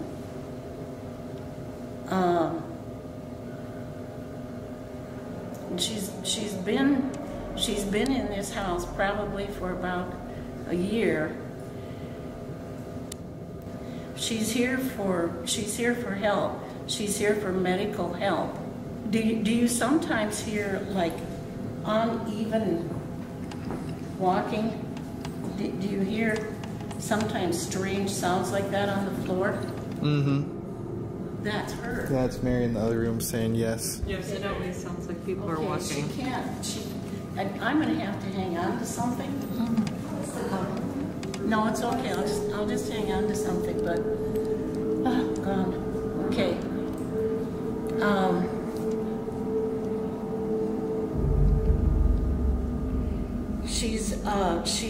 She's looking at me right now, and she's saying, "Well, I certainly hope you can help me." She said she's been long enough like this, and she said, "Now you know how I feel. Now you know how I shake." She said, "Nobody ever knew that. Nobody ever believed me when I was living." I'm a little angry. Yeah, at me. I didn't do anything to her. We're going to have a little trouble helping her, I think. Do you ever have corn on the cob? Jeff? Yeah, you have a lot of corn. Corn on the cob? Okay. And you cook it here? In your kitchen? But you haven't had any recently? Well, how long do you expect her to wait? Oh. She's waiting for corn on the cob. Well, it's in season. Yeah, she said it's bad enough nobody can see me, nobody pays any attention to me. I go like this, nobody pays any attention to me, and she said, here I am shaking and shaking, and all I want is a corn on the cob. Does it feel like someone who's attached to the house or to one of us? She's been here for about a year. Did you visit some farmland about a year ago? Almost a year ago, we went to Edinburgh Manor in Iowa, which is an old poor farm, which are housed mentally unstable patients. That's where you got her. What Donna says here is extremely strange because just last year we visited the notorious Edinburgh Manor in Iowa, an abandoned poor farm and mental institution. The property around Edinburgh Manor is 100% farmland, and to get to the building you have to drive 15 minutes through straight grass and crops.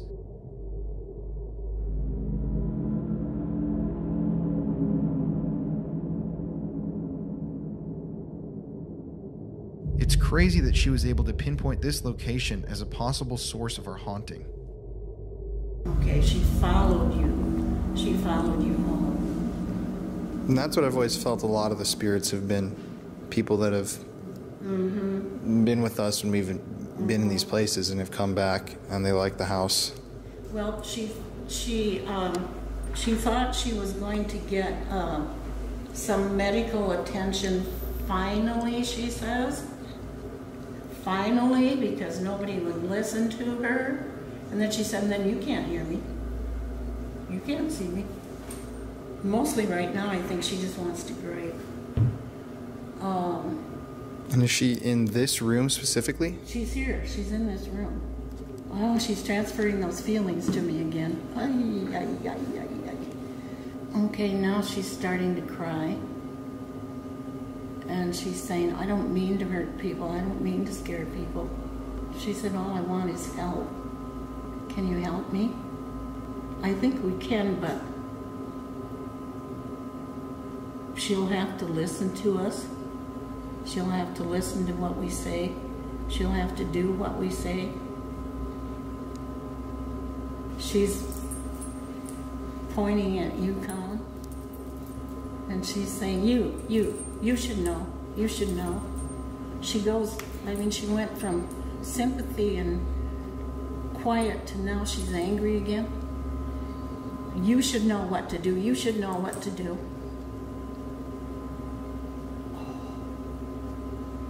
She's kind of nasty. Okay.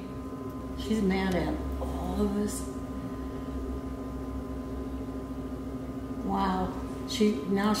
This is at me now. She said, you're the big fat expert. Why don't you do something? Holy mackerel, what are we going to do with her? What can we do? Does anyone else feel really hot? Or is it temperate in here? I was, but I'm not so hot now. Because I'm like sweating this whole time since I came in the house. I'm like just covered in sweat for some reason. Okay. Well, I think what we should do is we should all form a circle. Okay. And put her in the middle. I'm going to keep hanging on to this.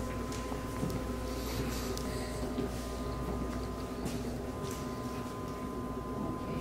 Bertha or Beatrice? A name like that? You have a grandma, Bertha? Bertha? Mm-hmm. Okay, she's coming in to help us. I hope she's up for this. Okay, she's trying to talk to her. There's somebody named Walter coming in. Walter? He's here to help. And they're talking to her. This is difficult because she is not sane.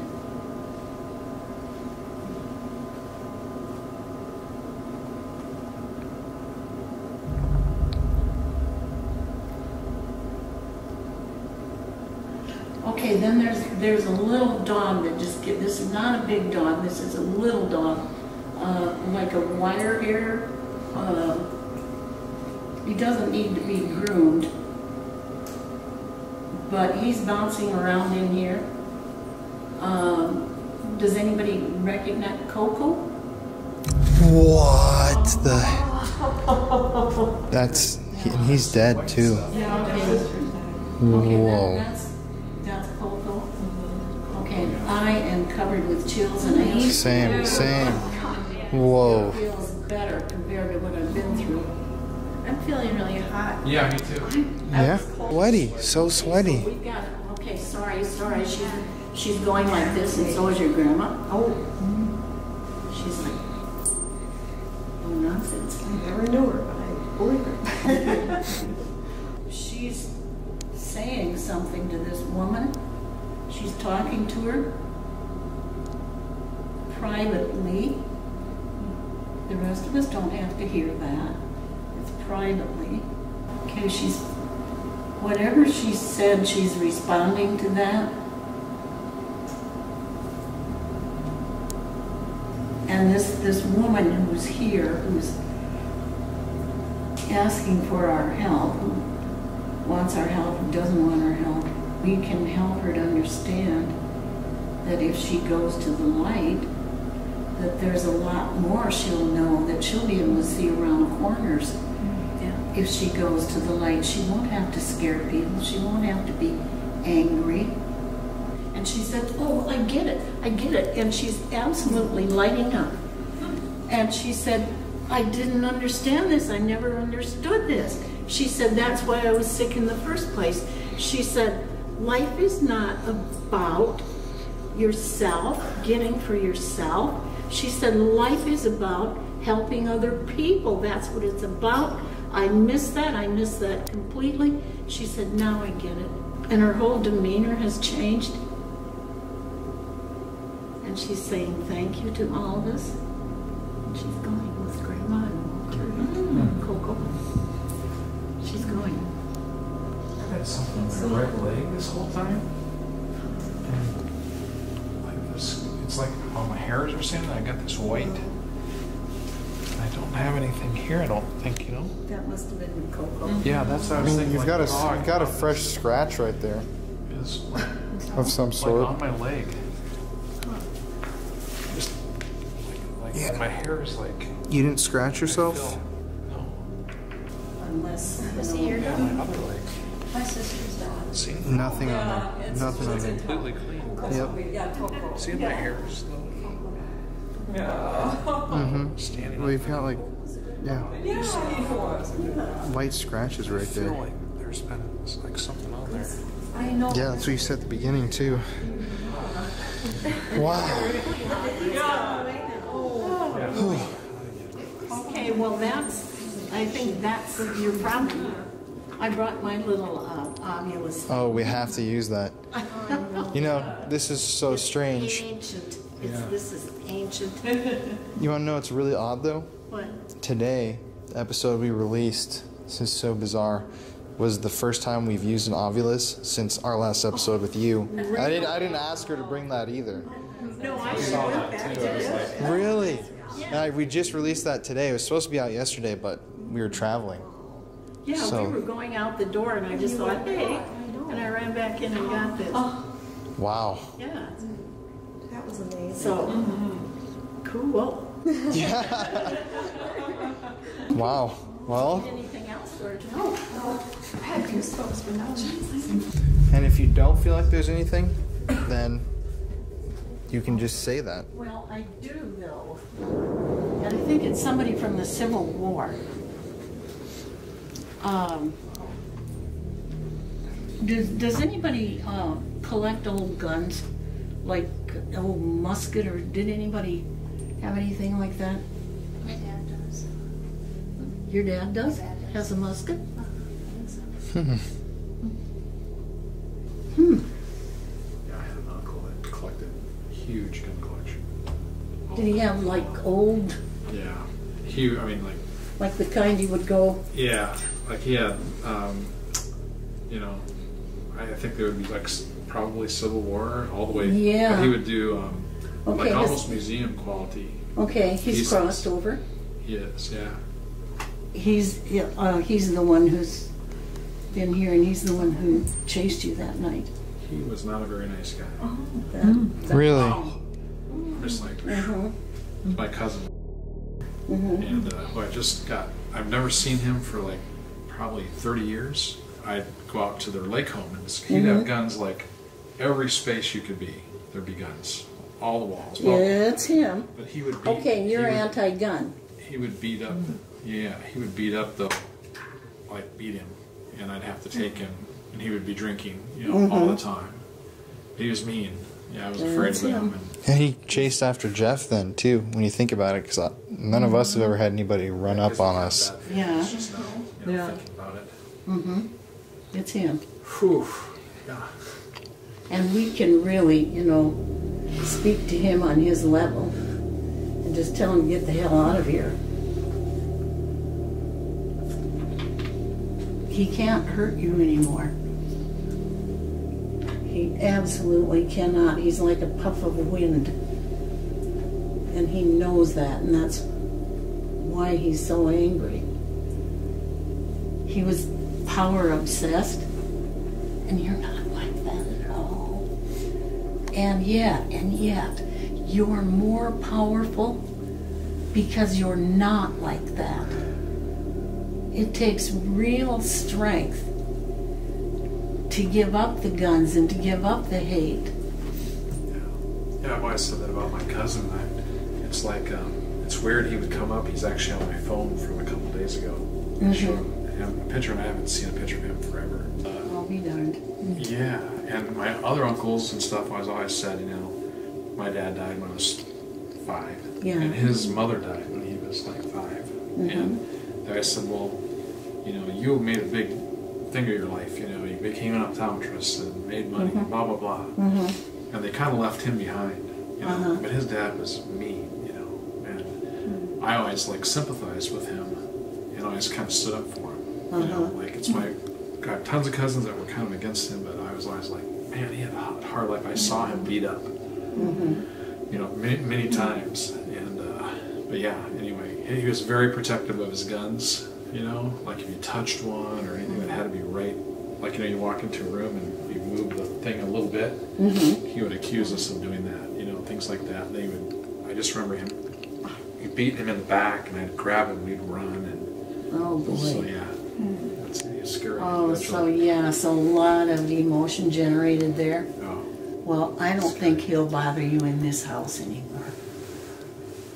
And if you hear that again, because he is kind of ornery, tell him to get the hell out of here. He has to go. But I don't think you can be, now you really shouldn't be here. You're going to have to talk to him on his level, or he won't hear you. Yeah, that's weird. I would get a gun too, like I never have ever done that. You never do that. Never have done that. Yeah, that night you got a gun. Yeah, never have. I've never had wow. a gun out. Do you have any bullets for it? Yeah. Yeah. I don't. So do you know a Charles? It's here. Goodbye, string. String. Remember last time we were in here, Donna said she saw those strings coming down from the ceiling? That's weird. And yeah, that's really odd, isn't that? And it says a goodbye. It was when she finally cleansed whatever was in the room. You said at the end you saw the strings. Yeah, they're coming down from the ceiling. Goodbye to There was a goodbye on the ovulus that you had. Oh, maybe it's because we're in this room. That's such a weird. I just remember that vividly from that her saying that seeing strings coming from the ceiling. Glad you guys remember, because it's just I don't. And then it was a woman, right? Didn't the woman see Jesus? Yes, yes, And went wow or something. Yes. Yes. Yeah. Yeah. See, I don't remember any of that. You'll probably think of it later. Yeah, I was just trying to think of. Charles. I think it was my Jeff. What? Just people call me Chuck all the time. You know? Yeah. They mistake it. All the time. Yeah. Like, Yeah. everywhere, if it's Greece or New York or Is Chuck short for Charles? Yes. Yeah. Really? Yes. It's like a ongoing joke for years. Oh my God. So many times. And actually, I had a wireless internet come up on our airplane flight that was Chuck to, you know, Oh, with the name of Just the weird. internet. I've done it. It's been 100 times. Oh my God. Okay, People so think I know Chuck. what this was coming from your uncle. And have you been jogging? Jogging? Yeah. Running through the airport? Just at the airport. Yeah. Actually, though, I yeah. was like, you're giving me a lot of crap over me, because Oh. I was like, yeah, I thought I was gonna have a heart attack. Yesterday, last time. Yeah. I'm like, I can't, I keep going. I can't. And I'm like, Jeff, we have to run. We have to go. I can't. I gotta stop because I'm not gonna die. Yeah. Pay attention to that. Yeah. Yeah. Yeah. But okay, so I think that what we're getting here is get the lead out, Chuck. Oh, wow. No kidding. Yeah. That's what Colin basically was telling me. So, It was really freaky. discover it. What did it say when it was talking? It said lead. But okay, so I think that what we're getting here is get the lead out, Chuck. Wow. No kidding. Yeah. That's what Colin basically was telling me. So, well, shall we go to Colin? Yeah. Sure. Yeah. This room I've always felt also had just negative energy. This is where. Yeah. Is this the Ouija board room? Mm-hmm. And my friend, he saw a mask fly off the wall. I heard a woman, or not a woman, just something crawling on all fours around the bed. Like the second week that we moved in, I always used to see. This doesn't have the greatest energy. Even to this day, it doesn't. Yeah. Just sleeping in here, hear stuff. Oh, that. That little guy we bought in Salem. Yeah. So it's not the best, but we No. just, Colin thought it looked cool at first. What is that? Well, I think we were thinking of somebody actually. Well, you're supposed to burn it. You want to know? Yeah. I might suggest you burn that thing. Donna, he has a mask just like you do. From Puerto Rico. Oh, like the one you, the one you brought. And we Yeah. were in Puerto Rico. Yep. Yeah, I just got back a couple months ago. Oh. Yeah, I saw those. I was like, yes. Please. That's right. And that's a mask that flew off the wall too. Really? Back when. That gives me goosebumps because we were getting a hat, like, you know, the hat stores down in Old San Juan, and one of those flew off. And the guy who was making the hat just picked it up and he goes, "Oh, other evil spirit," and put it up. Because they're supposed to attack spirits. Ward it off. Ward off. Yeah. Yes. But Probably what it was doing. that's really I can't weird. remember that, what they're called. There's a special name for them. We got hats. Ooh, I got a little chilly. Yeah. We got hats. We got the little. Yeah, the little feather. I had the feather in my hat. No. It could be that somebody who was building the room, you know, that had some bad energy going on, something awful happened in their life, and the walls remember, the wood remembers. This room also gets very hot. Always hot. Always hot. No matter what. Even last night. This is a controlled, you know. Yeah, I wouldn't want to spend a lot of time in here. Well, thanks, Donna.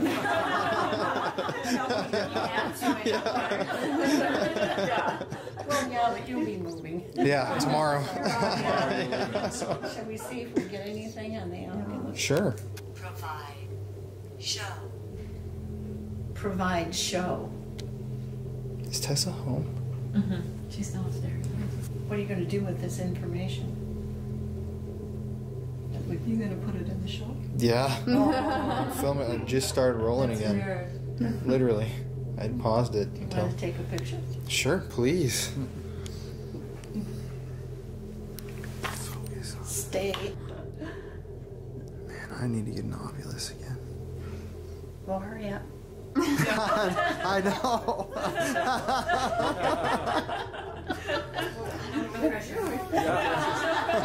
Okay. Okay. Did you get There you it? go. Yep, we got it. Okay. Did you hear hear a noise out there? Yeah. Yeah. Basement. Basement. Oh, well, Tessa's in the basement You because she go doesn't down feel there. good. Yeah, no, we could take that down there. Mm-hmm. No, you no. Yeah. We're gonna investigate later tonight too, so. Okay.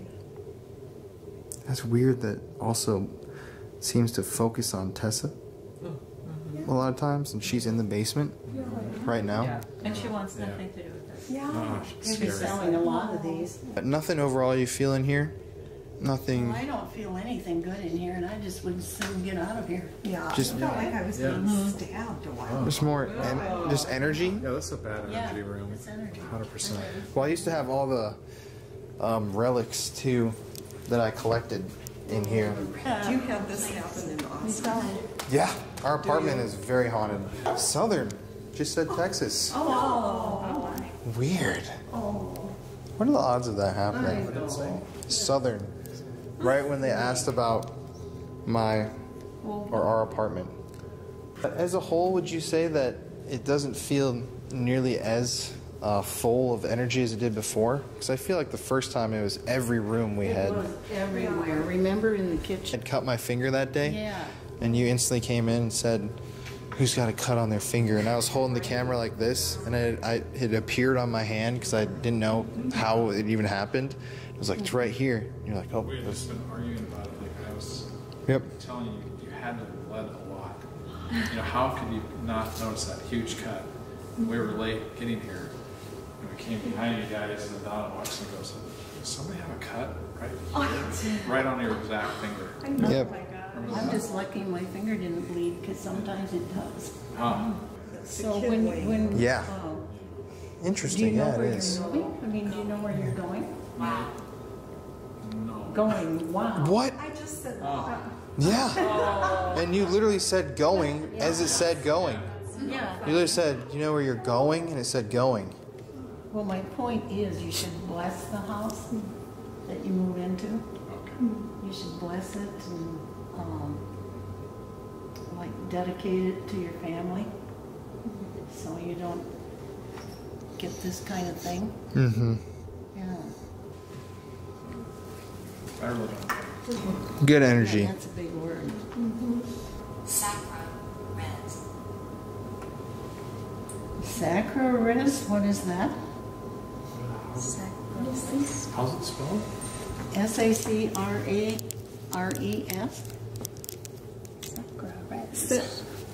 Yeah, And that's sacred. No, it's S-A-C-R-A-P-E-S, isn't it? No.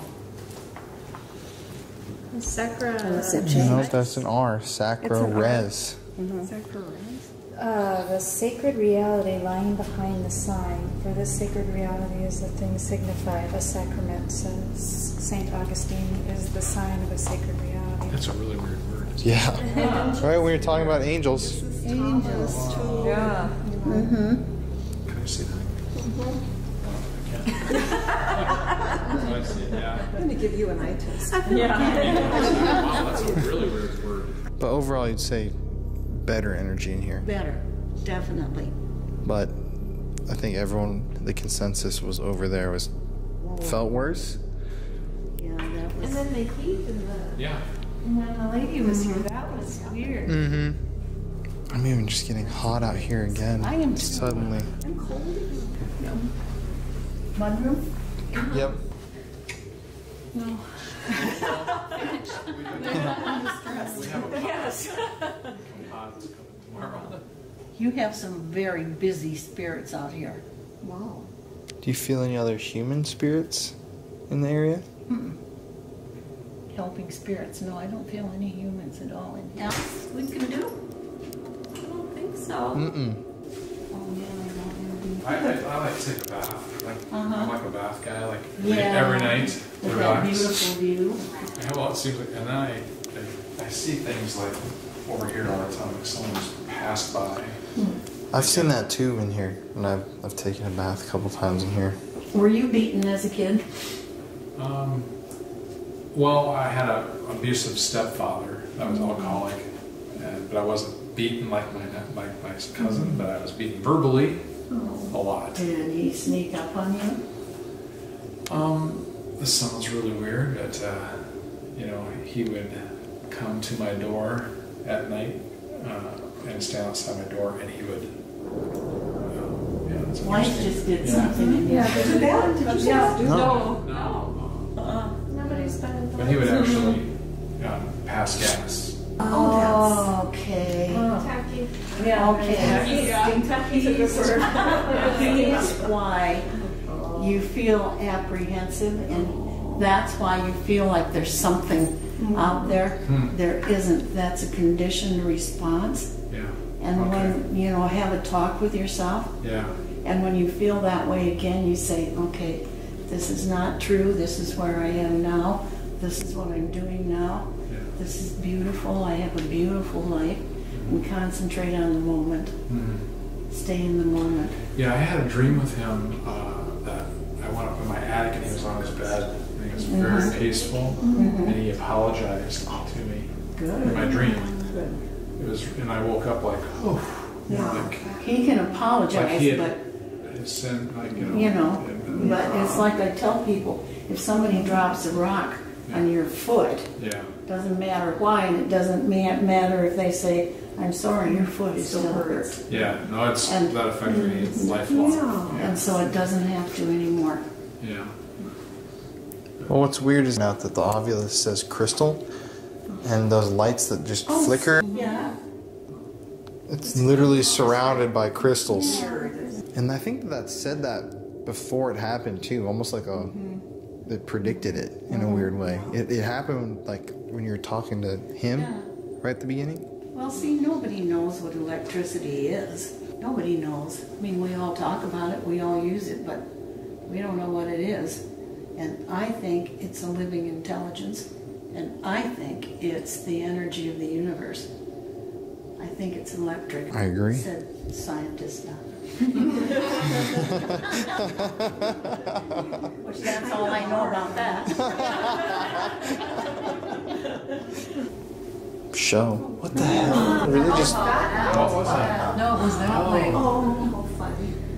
That's weird. Why did it just do that? Did it just go out? Well, last room of the upstairs. Oh, aren't you going to hate to leave this? No? Yeah.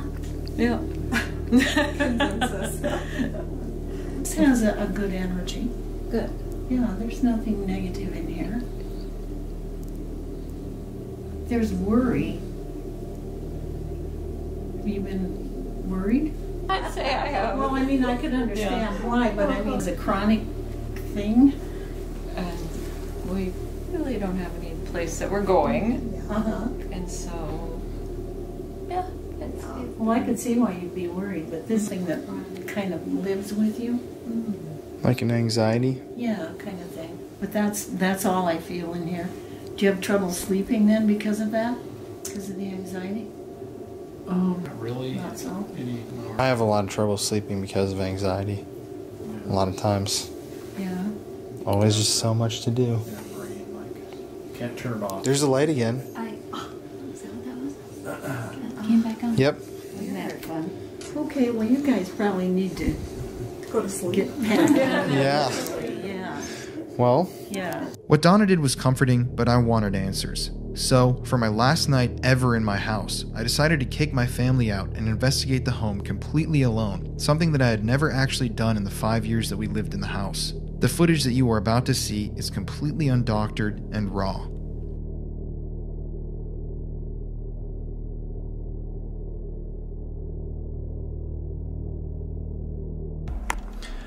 Okay guys, so as you probably already know, this is my last night ever in our house.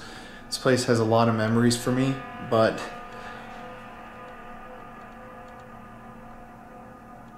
oddly enough, there was just a noise right there. Hello?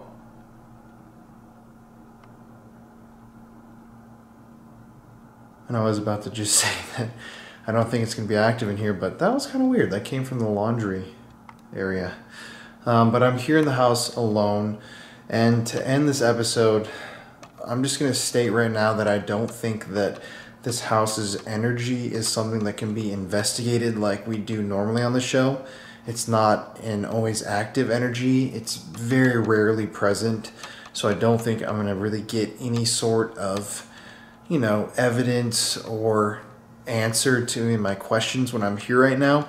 But I knew that people would want me to investigate. So just for this final portion, I'm here alone in the house. It's pitch black. I've turned out all the lights. I'm actually a little creeped out because this place has always given me the creeps. But I'm gonna walk down to the hallway where Tessa and I have always experienced this negative activity and emotion. And I'm gonna ask a couple questions just to see if whatever's in here, if it's here right now, will respond to me and give me an answer that I've been looking for the last 5-6 years. Almost looks like Paranormal Activity, like the movies.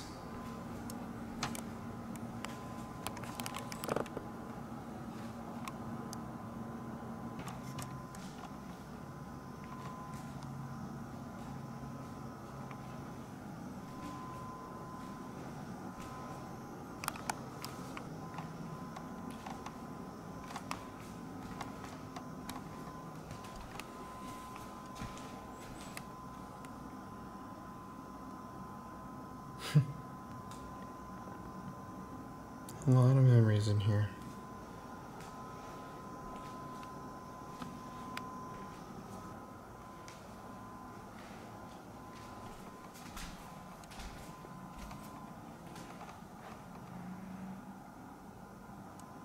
Is there anybody in here with me?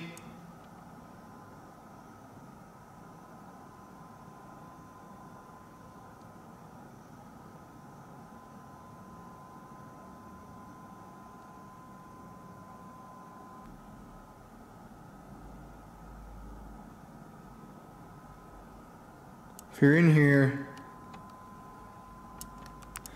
it's been years now. We've never properly investigated the house.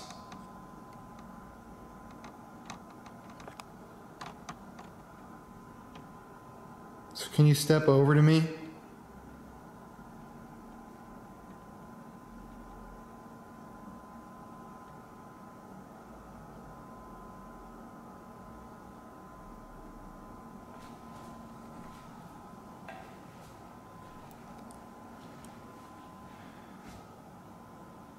I know you've always wanted something from me.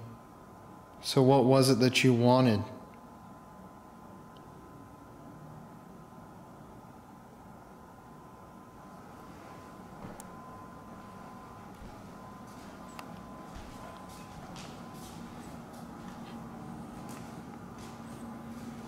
Like I said in the interview, the basement's always been pretty creepy. But this is where I'm going to spend my amount of time.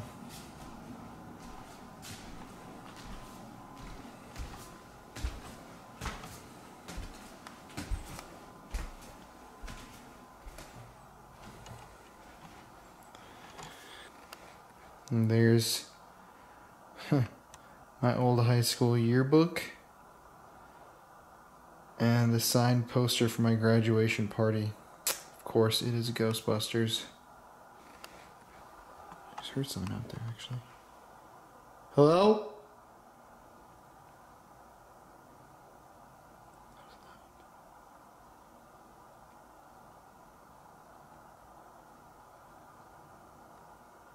To whoever is in this room and this end of the hallway, I don't know if I conjured you and brought you into this household through all of the Ouija boards I did, the strange and macabre items that I collected and brought into the house, or I don't know, maybe you are someone or something that was here in the land before I was even here in the first place.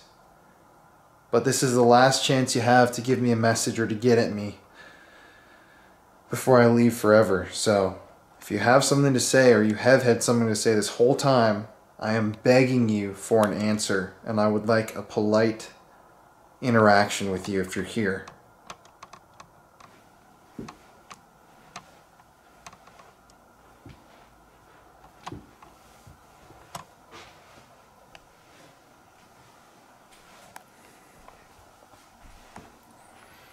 I used to stand here every day in high school and think, man, I wish I could have a successful paranormal YouTube channel. High school Colin would be proud.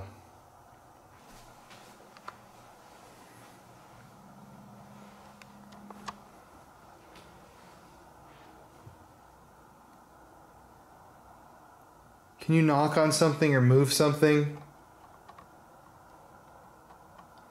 If you are here in the house with me,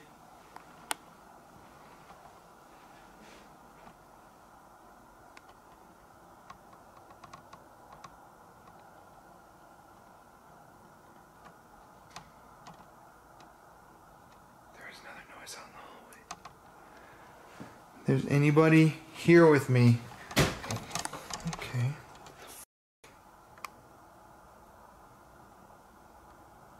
The hell was that? Yeah, I definitely got that on camera too. Okay, something just moved out here. And I don't know if I would have to stop the tape, but I don't want to stop right now. I don't know if that was... God, this looks so shitty in here. I'm sorry, guys. I don't know if that was something... I'm so hesitant to call something paranormal, but like...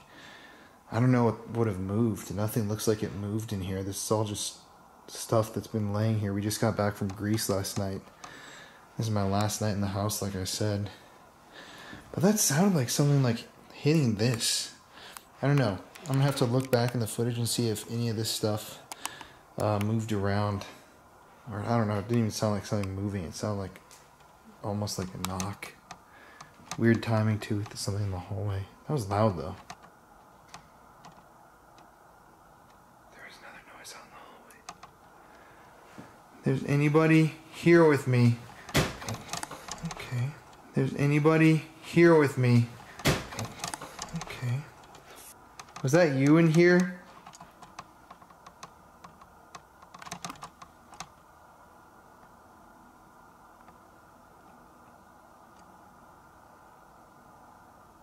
All of a sudden I actually have a headache right here. And I feel like it just got like colder. I was saying earlier that I was really hot, but now it's feeling like chilly for some reason.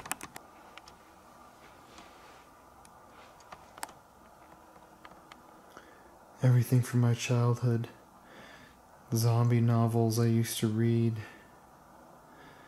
My old Star Wars helmet that I painted with blood. The Wicker Man voodoo guy I got in Salem. My first electric guitar. Like it. 2012, so it would have been a sophomore. Okay, that's me. There I am. Of course I'm in the crack.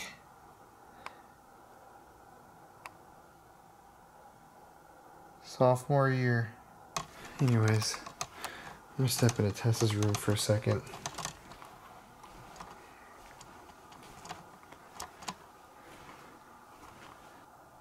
Is there anybody in this room who knows that they aren't welcome?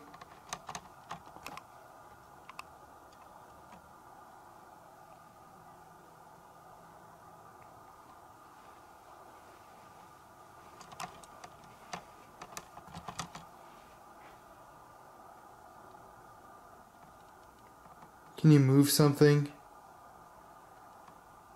Or use your voice?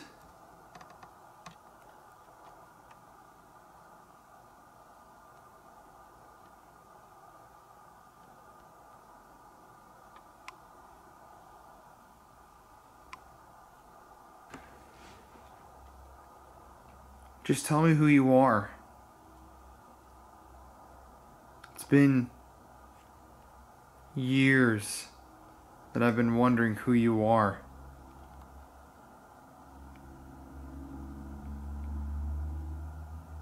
I just heard a whisper over that guitar noise, over that car noise.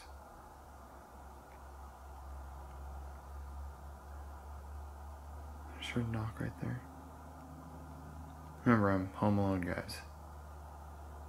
And this is creepy. No one actually wanted to come with me when I did this.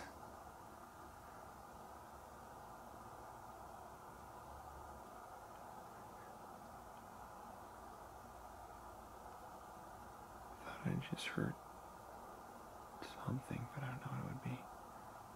Almost like a whisper, but it came from this direction. This is the last time that I'm ever gonna be here. So please, for me,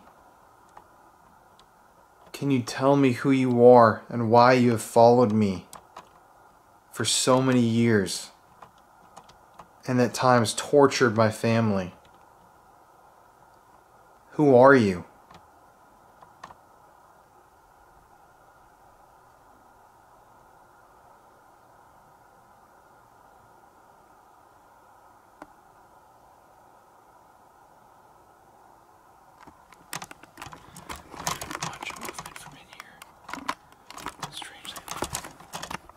It's definitely really creepy in here. Like, I just got goosebumps.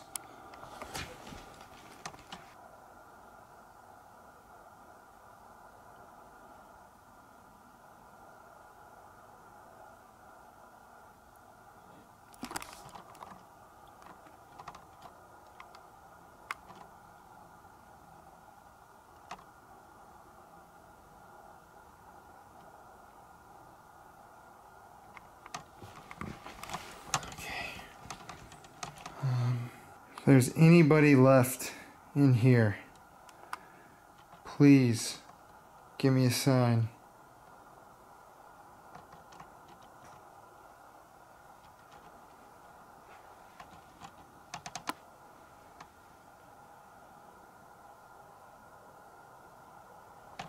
This closet just gives me creepy vibes, always has.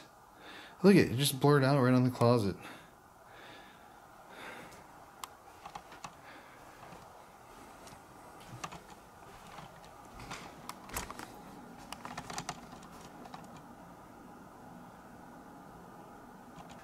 This is your final chance to let me know who you are.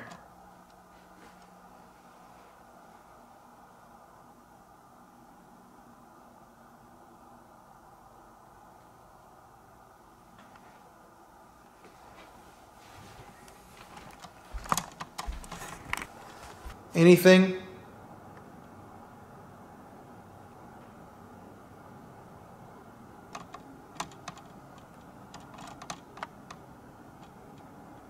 Hallway definitely looks a little creepy.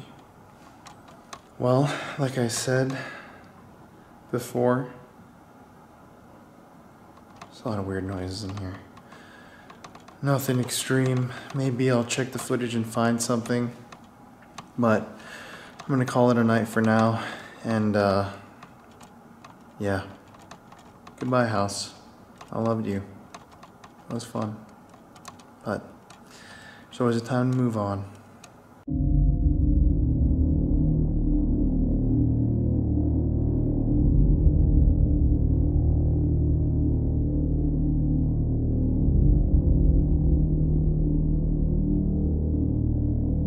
In the darkness, my house is a very scary place.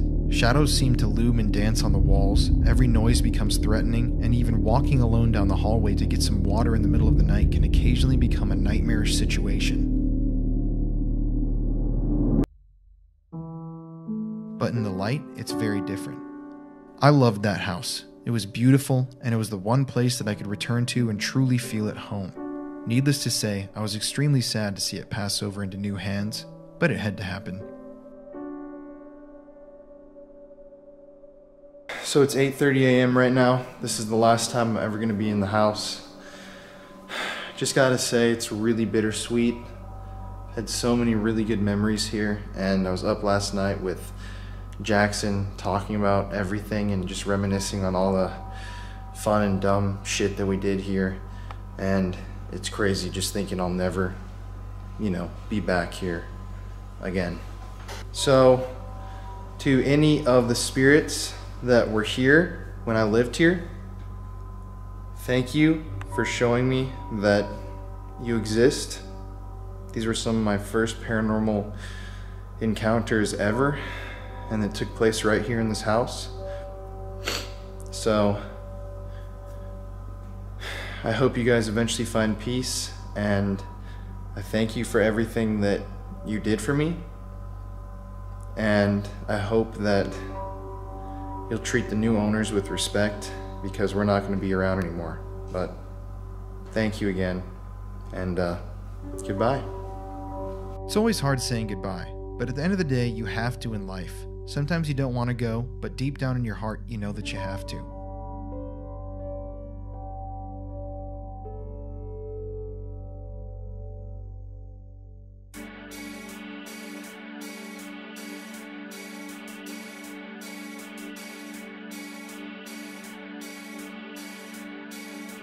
At least I've got years and years of extremely fond memories to look back on that took place right there in that house.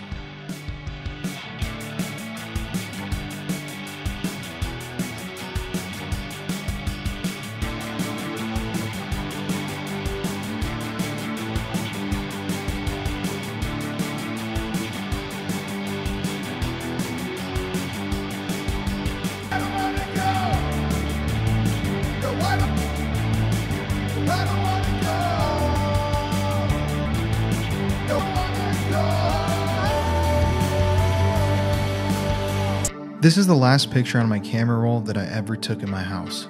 Pretty fitting, right? It symbolizes so much more than a joke though. In reality, it means the end of a very important stage in my life that no matter how badly I'd like to, I can never return to. Finally leaving. We've said our goodbyes to the house. I have at least. And it's really a sad feeling. As I hugged my family goodbye, it hit me that this was the last time that I'd ever be at my house. My family was moving out, and I was headed back to Texas. It was definitely a bittersweet ending, and even though our haunting was scary, I wouldn't trade my experiences and life in that house for the world. Thanks for watching, everybody. It's Colin here. I'm signing off, and stay spooky.